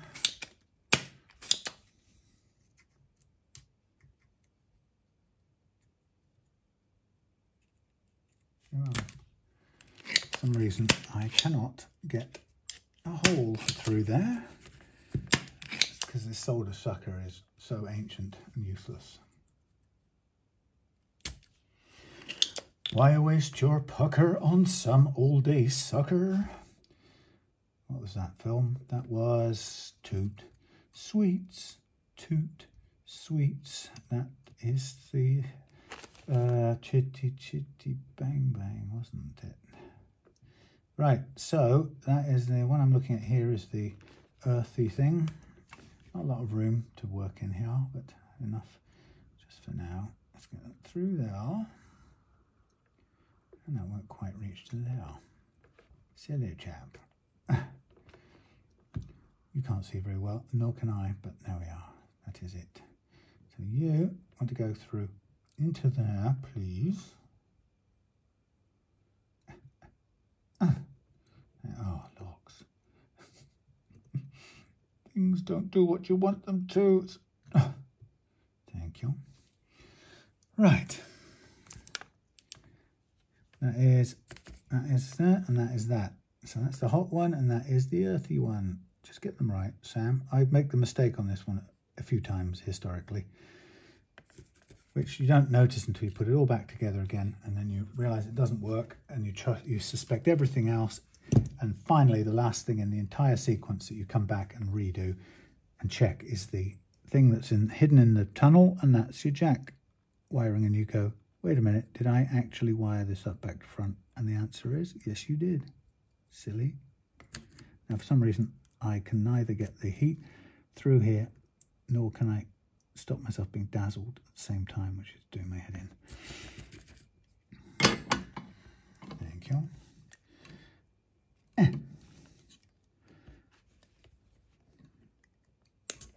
Top that off. A couple of new screws.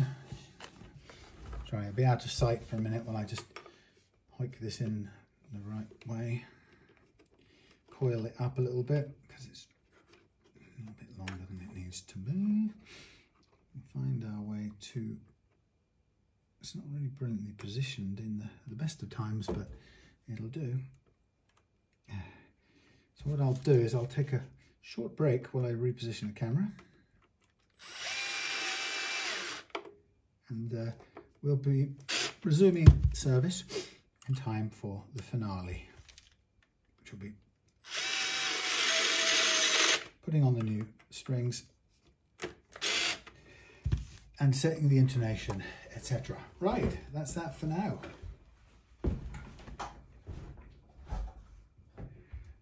Oh, actually, also I'll put on the springs. Right, power off. Boink. For you.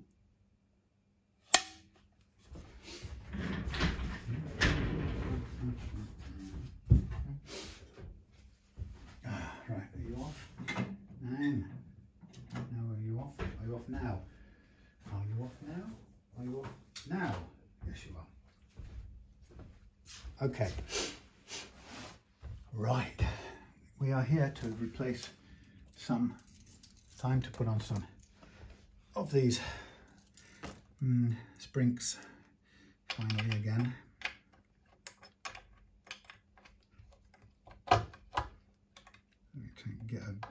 Get a grip on the springs. One. Now with the 10 gauge strings, these should be enough load. We shouldn't need any more. It should work just fine.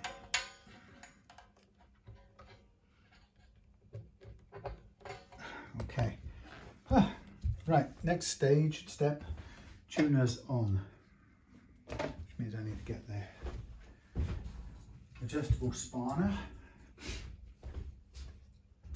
Right, tuner's on. I gave these a clean up too, so should be nice and fresh.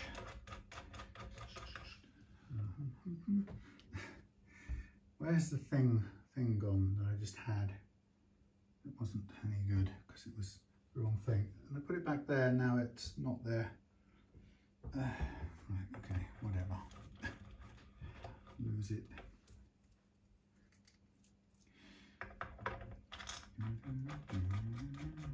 Oh, there it is, staring me in the face. Would you? Thank you. It looked suspiciously like one of the tuners. That's why my brain didn't register it. I promise you, that's why.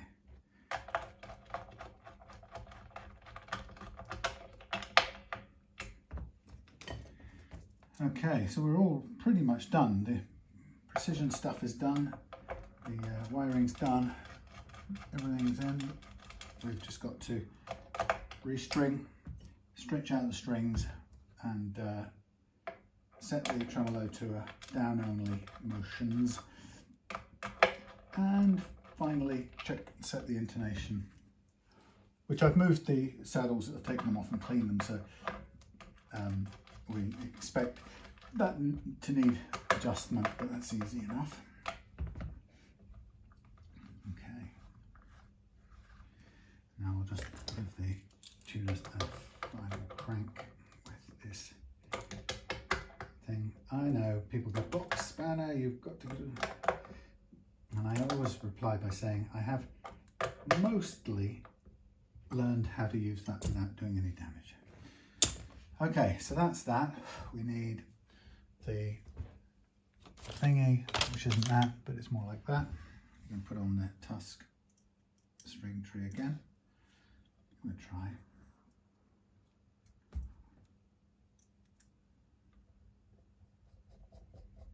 There we go.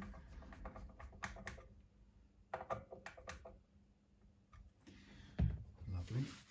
Okay, we've got our strings over here. All these nice clean everythings.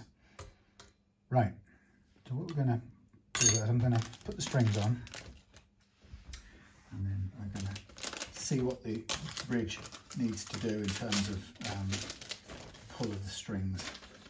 So basically start from here, load everything up, and there we are. I think the height of the individual saddles may have moved as well. It's always the case that they can move, so I'll do a final check on those. I won't assume that they're in the right place.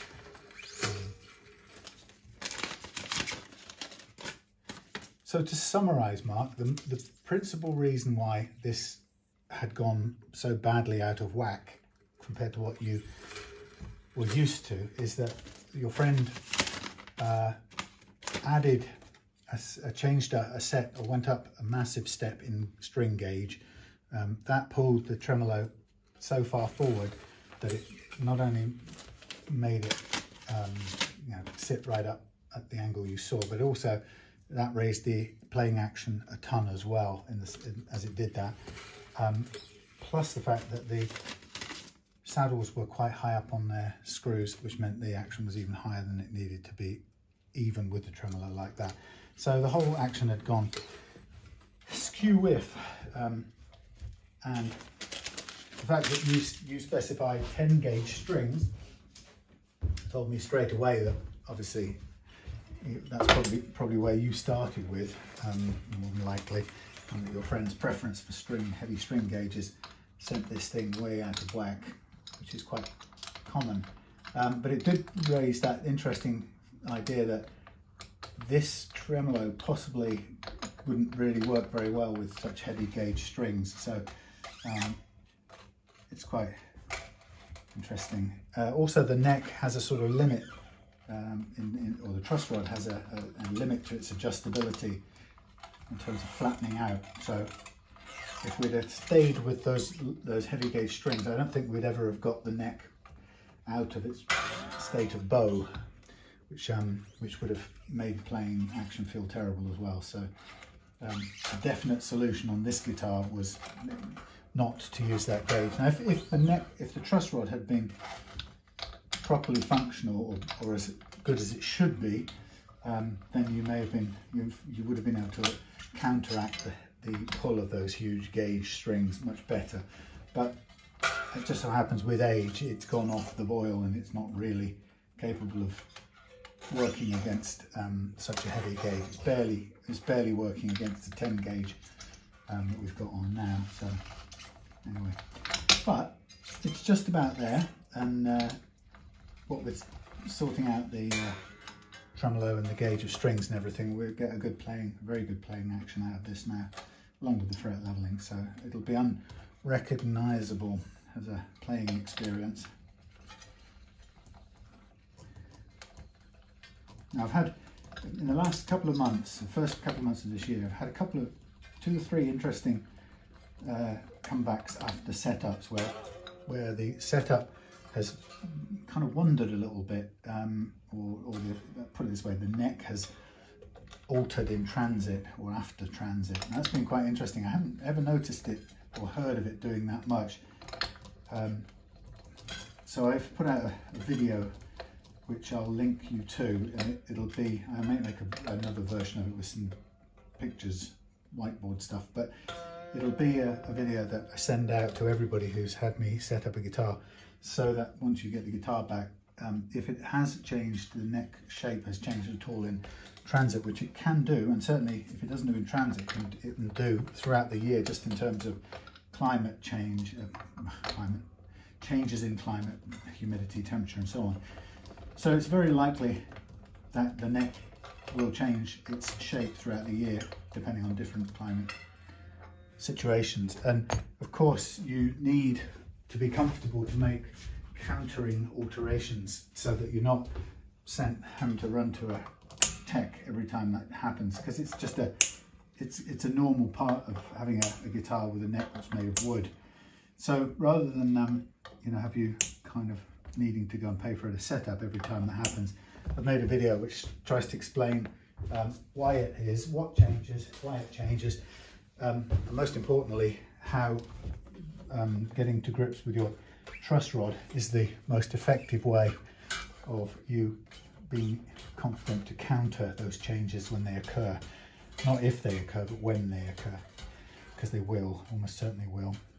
So that's really important to know. I say I may remake the video with include some graphics to help clarify what I'm on about.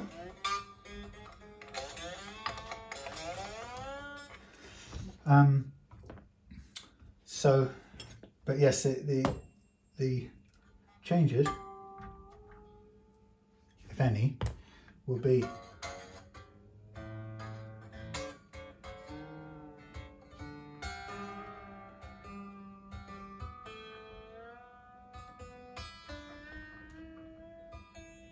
almost certainly the neck either flattening out a little bit more or bending a little bit more. And the result of that, of course, is that it will, if the neck bends a little, the guitar will go out of tune. If it flattens a little, it'll go out of tune as well. But in the case of it flattening out, it'll go sharp. And if it curves more, it'll more than likely go flat. So sometimes it's been very helpful when customers have got a guitar that's changed in transit, and they've told me which of those things has occurred, and it's often been a lowering of the action accompanied by the introduction of some buzz and the guitar detuning. Oh, actually, sorry, going sharp, so that all of it sort of points towards it flattening out after transit. When it's been cold, maybe in the back of a van, then it goes into somebody's home.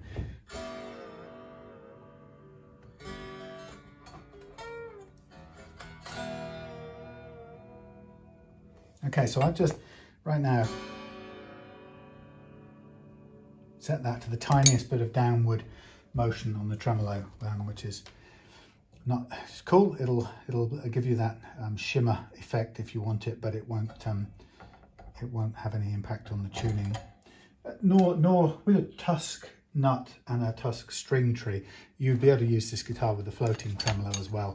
It's no real need to have that if you're not going to use it. And the reason I always say to somebody, don't have the tremolo floating unless you are a tremolo user, and that's because if the only downside is if I set it up floating, it requires that the action, well, the action goes up when you've set the tremolo floating, and if you later on decide to bring it down, I should take these stupid plastic things off before, I really hate them.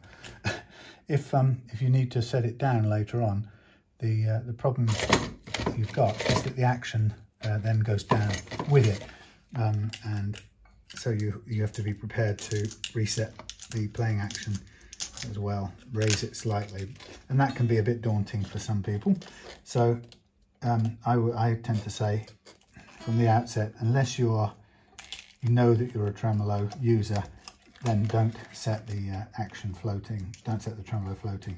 However, a safe compromise is to set it down only, because even if you want to further tighten the springs down, which you can do, you won't get any change in the action by making further adjustments.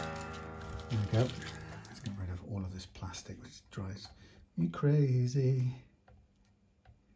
See, it's just in the way still. How absolutely annoying. I think there's still another layer of plastic on top of this scratch plate, by the way, which you may have to take off. I can't remember if it's one or two. Okay, so the thing next, now we've got the tremolo set where we want it, I'll now double check the string action using the string action gauge, and we'll double check the neck relief as well.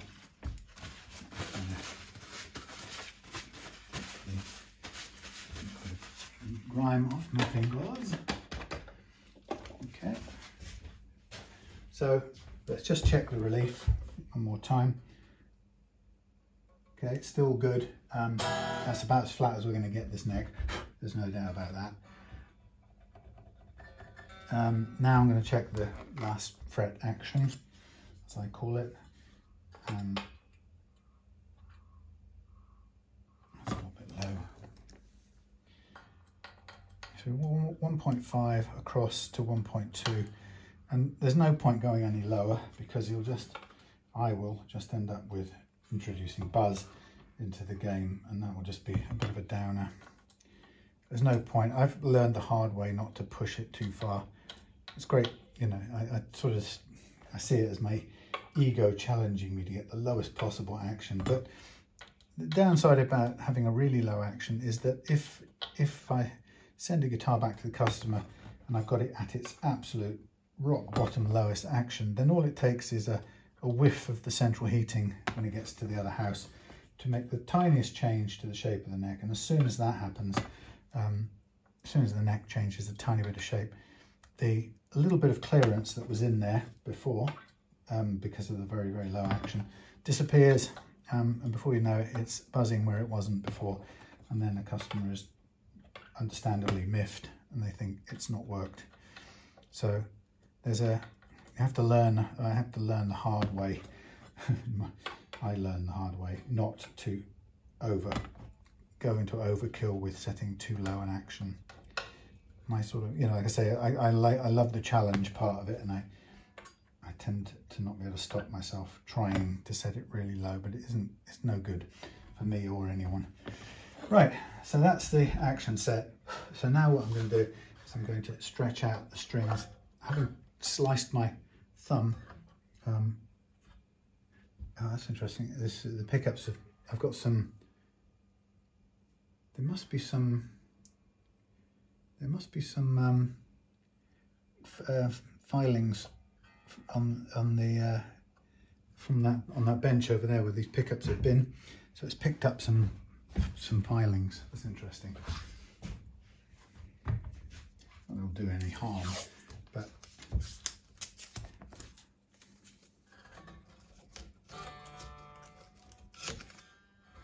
dust. It's basically iron filings.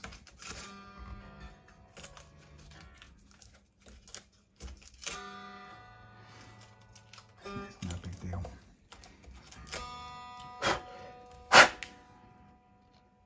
Right. So what I'm going to do is stretch these out. And when you change your strings, I recommend you do this between thumb and forefinger. Like I said, I just sliced my thumb, so I'm not going to do it as well as I should. I've said lots of times before that the secret to tuning stability is the getting the nut slots right and using the right material, which we've done with this Tusq nut. We haven't cut the slots at all, and as they came out of the factory, which is a really good aspect. For getting your nut right, both in terms of material and the height of the slots, the height of the strings over the first fret, I kind of equate that to 50% of your tuning stability in the long term. The other 50% is down to stretching the slack out of your strings.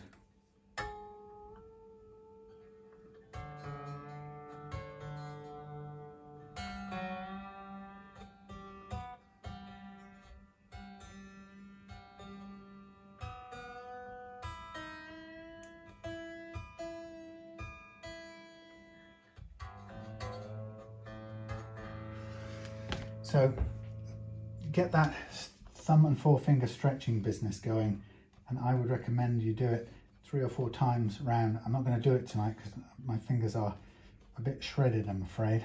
So I'm going to try and do it the best I can this way. However you do it, thumb and forefinger, or a bit like this, or by doing large bends, you just keep going until you can't detune your strings anymore by stretching them. And once it's in that state, then you are stretched out, baby.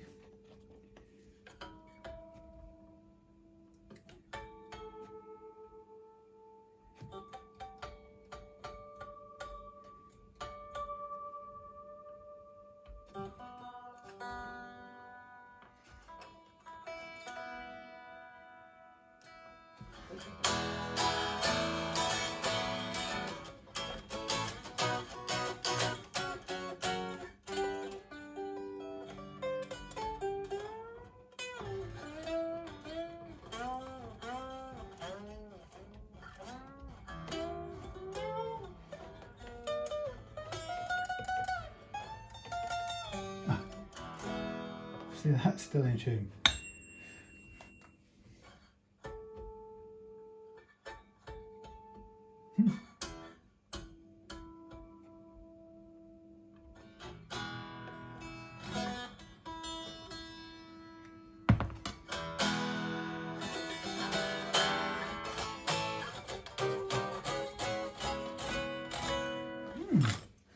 Good. Stable, baby. Okay, I'm going to put the little thing back, that thing that's called the truss rod cover, doofer. Guide it into its little hole. No, not back to front, you won't, idiot. There you go. And now after that we've got, oh yeah, we've got the back plate to put on, and we're good to go. Oh, intonation, yeah, that's that bit. Trying to find where is the screw going in. Kidding me. Let's see what's going on. Things are hard. Where's the screw hole? I've lost track of it. It must be going in sideways. Oh, I've gone, either that or I've gone mad. It is going in sideways. Crikey. Slant, that's why I wasn't getting there. Okay, so we've got a couple of little adjustments to do first of all. So pickups, people say, where should the pickups be? And the answer is wherever you want them. Some people like the pickups to be at about 3mm underneath the string at its lowest point. So I'm holding it down here. Other people don't like it there, and the bottom line is the answer is really based on your personal preference and experimentation. So the rule of thumb is this: the closer to the pickup closer to the strings your pickup poles are, the greater the output, but perhaps the less the tonal dynamic, people would say. That's the conventional wisdom. All right. The further they are from the strings, the further they are, the lower the output, the greater the tonal dynamics. So it works in kind of in inverse to distance.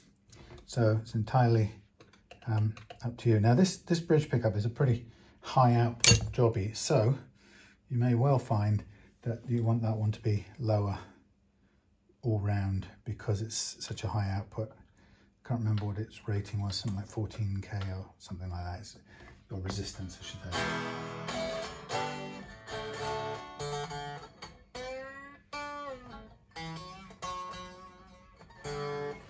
Let's get these heights exactly right. Eyeballs. So this is, like I said before, this is so sensitive to 1/4 millimeter height or adjustments here. I've leveled to exactly 1.5 millimeters, and if this is below it, which it currently is, then you may well hit the buzz, and that's why it's kind of critical that I get these right, because the target action I level to is a minimum.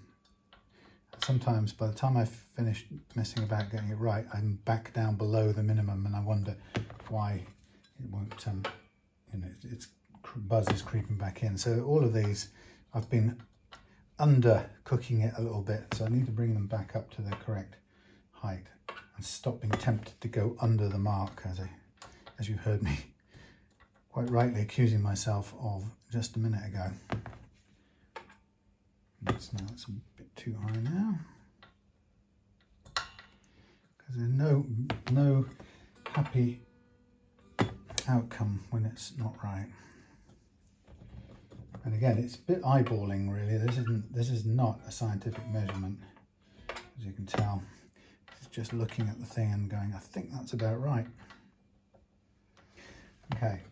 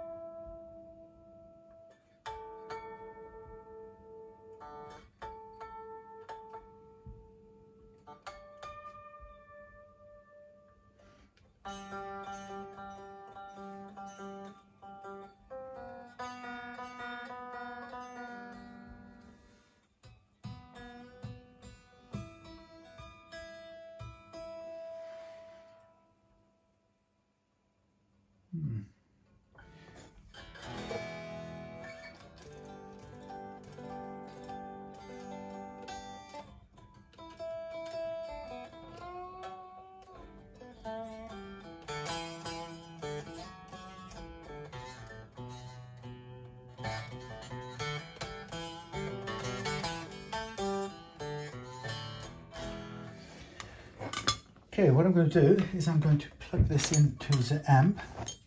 I'm going to check the intonation, check the pickups for sound. I know they make sound, but check them, see what they sound like. If I can, what have I done with the jack plug's sort of gone for a walk. I have to use this, not so good one. That's weird.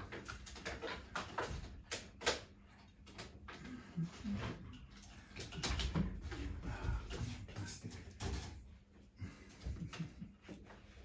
No. Right. Everything's getting in my way and on my nerves. Yeah, I can't believe I've disappeared a decent quality lead. In fact, there's one. That's a yellow one, but I don't know.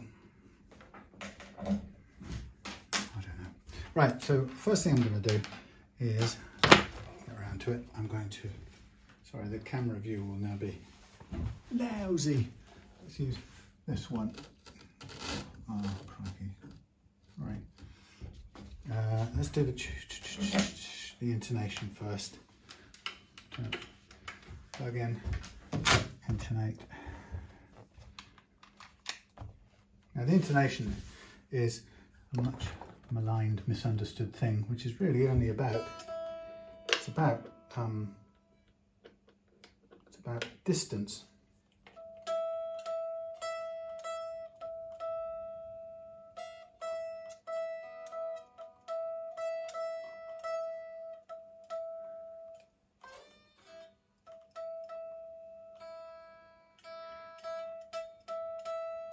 Some loose, I don't know if it's a truss roll or something. That's nearly on.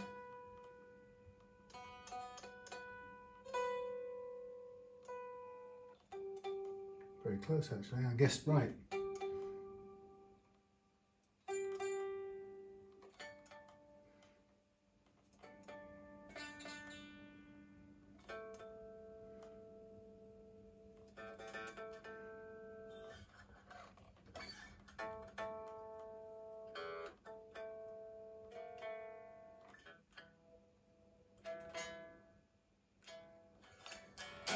Actually right. Well guessed. Well guessed. Let's have a listen to these new pickups. God.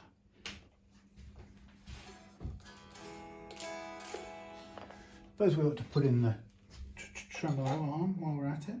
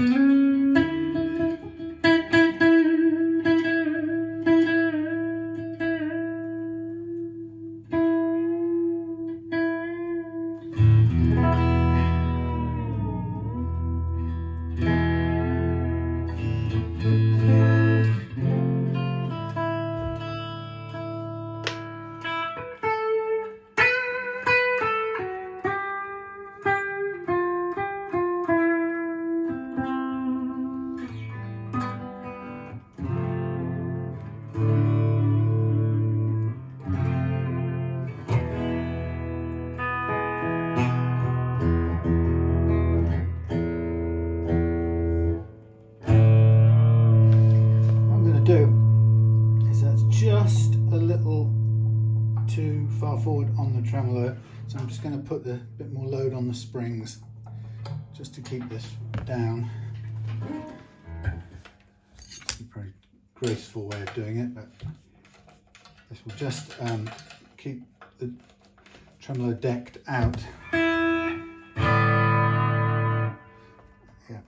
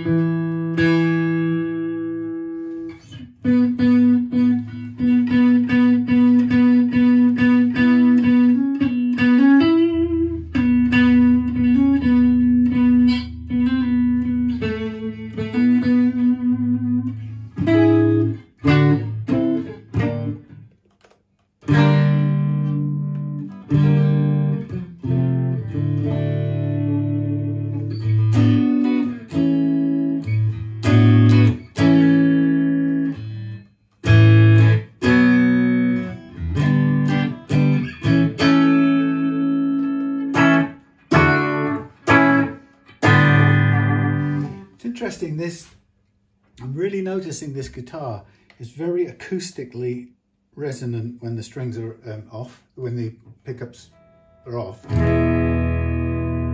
It doesn't have the sustain that I'm used to. I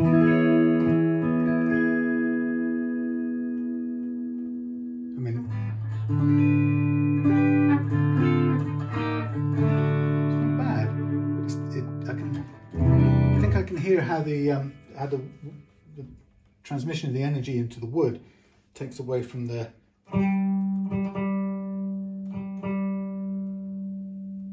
kind of long life of the notes.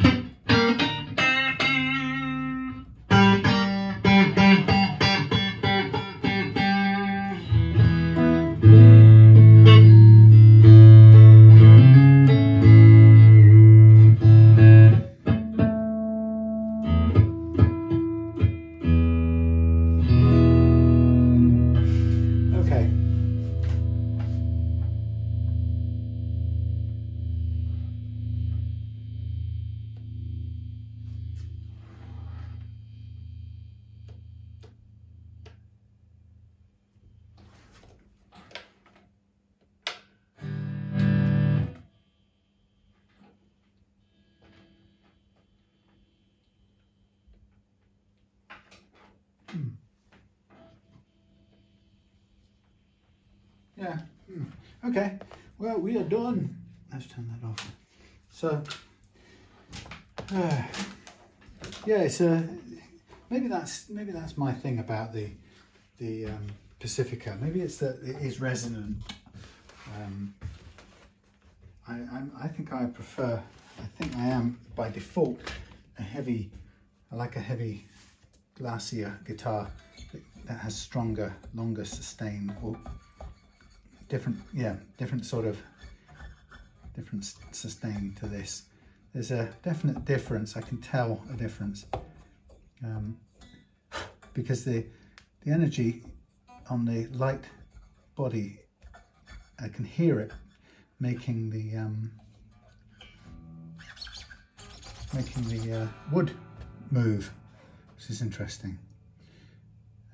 And that's where, you know, if your guitar, the type of guitar you have, makes the wood sing, it's some of the energy is going into that, which may otherwise be going into string sustain. So there's something about this that feels like it doesn't have as much sustain as heavier strats that I like, but that's a personal preference. So I'm just going to, over the next day or so, I'm going to double check the truss rod or the relief on this, because I cranked it quite hard earlier on, and I'm going to hope that it's done all its adjusting. I think it's pretty much where it should be, but you know, it was stiffened up against the, you know, it wasn't really that happy to be cranked that hard. There wasn't a lot of adjustment in it, so it's kind of come towards the end of its life, truss rod wise, but still just enough to get it working, which is fine. Let's take off the cover off here. So we'll put this on. Yeah. Pacificas. I'm getting to see a lot of them and getting to know them. Right, these are in good shape. We'll use these for the back.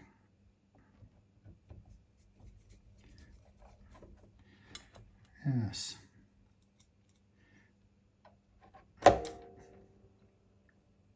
Come along. Ah, stay in the thing, will you?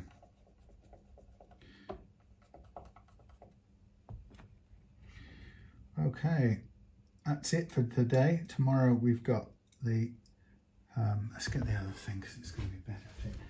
Tomorrow we've got the, what's it called? The, oh blimey. Levinson blade. That's what we've got. I keep losing screwdriver bits. That's probably because it's over there, isn't it? No? Oh. Is it because it's open? No, that's gone as well. Right, tidy up needed. Yes, tomorrow's the Levinson, so it'll be interesting for me to compare the two against each other.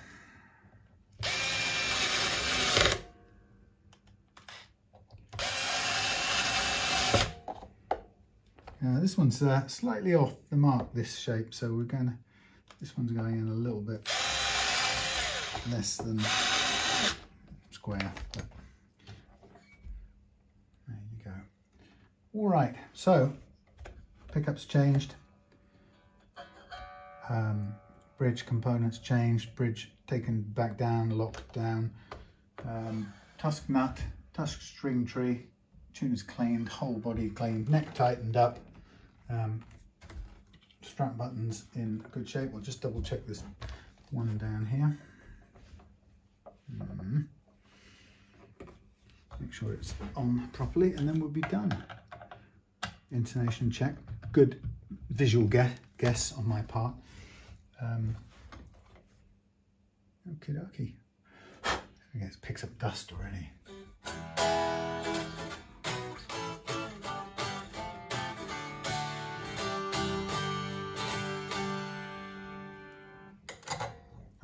There we are. There we nearly are. What's that in there? Dust.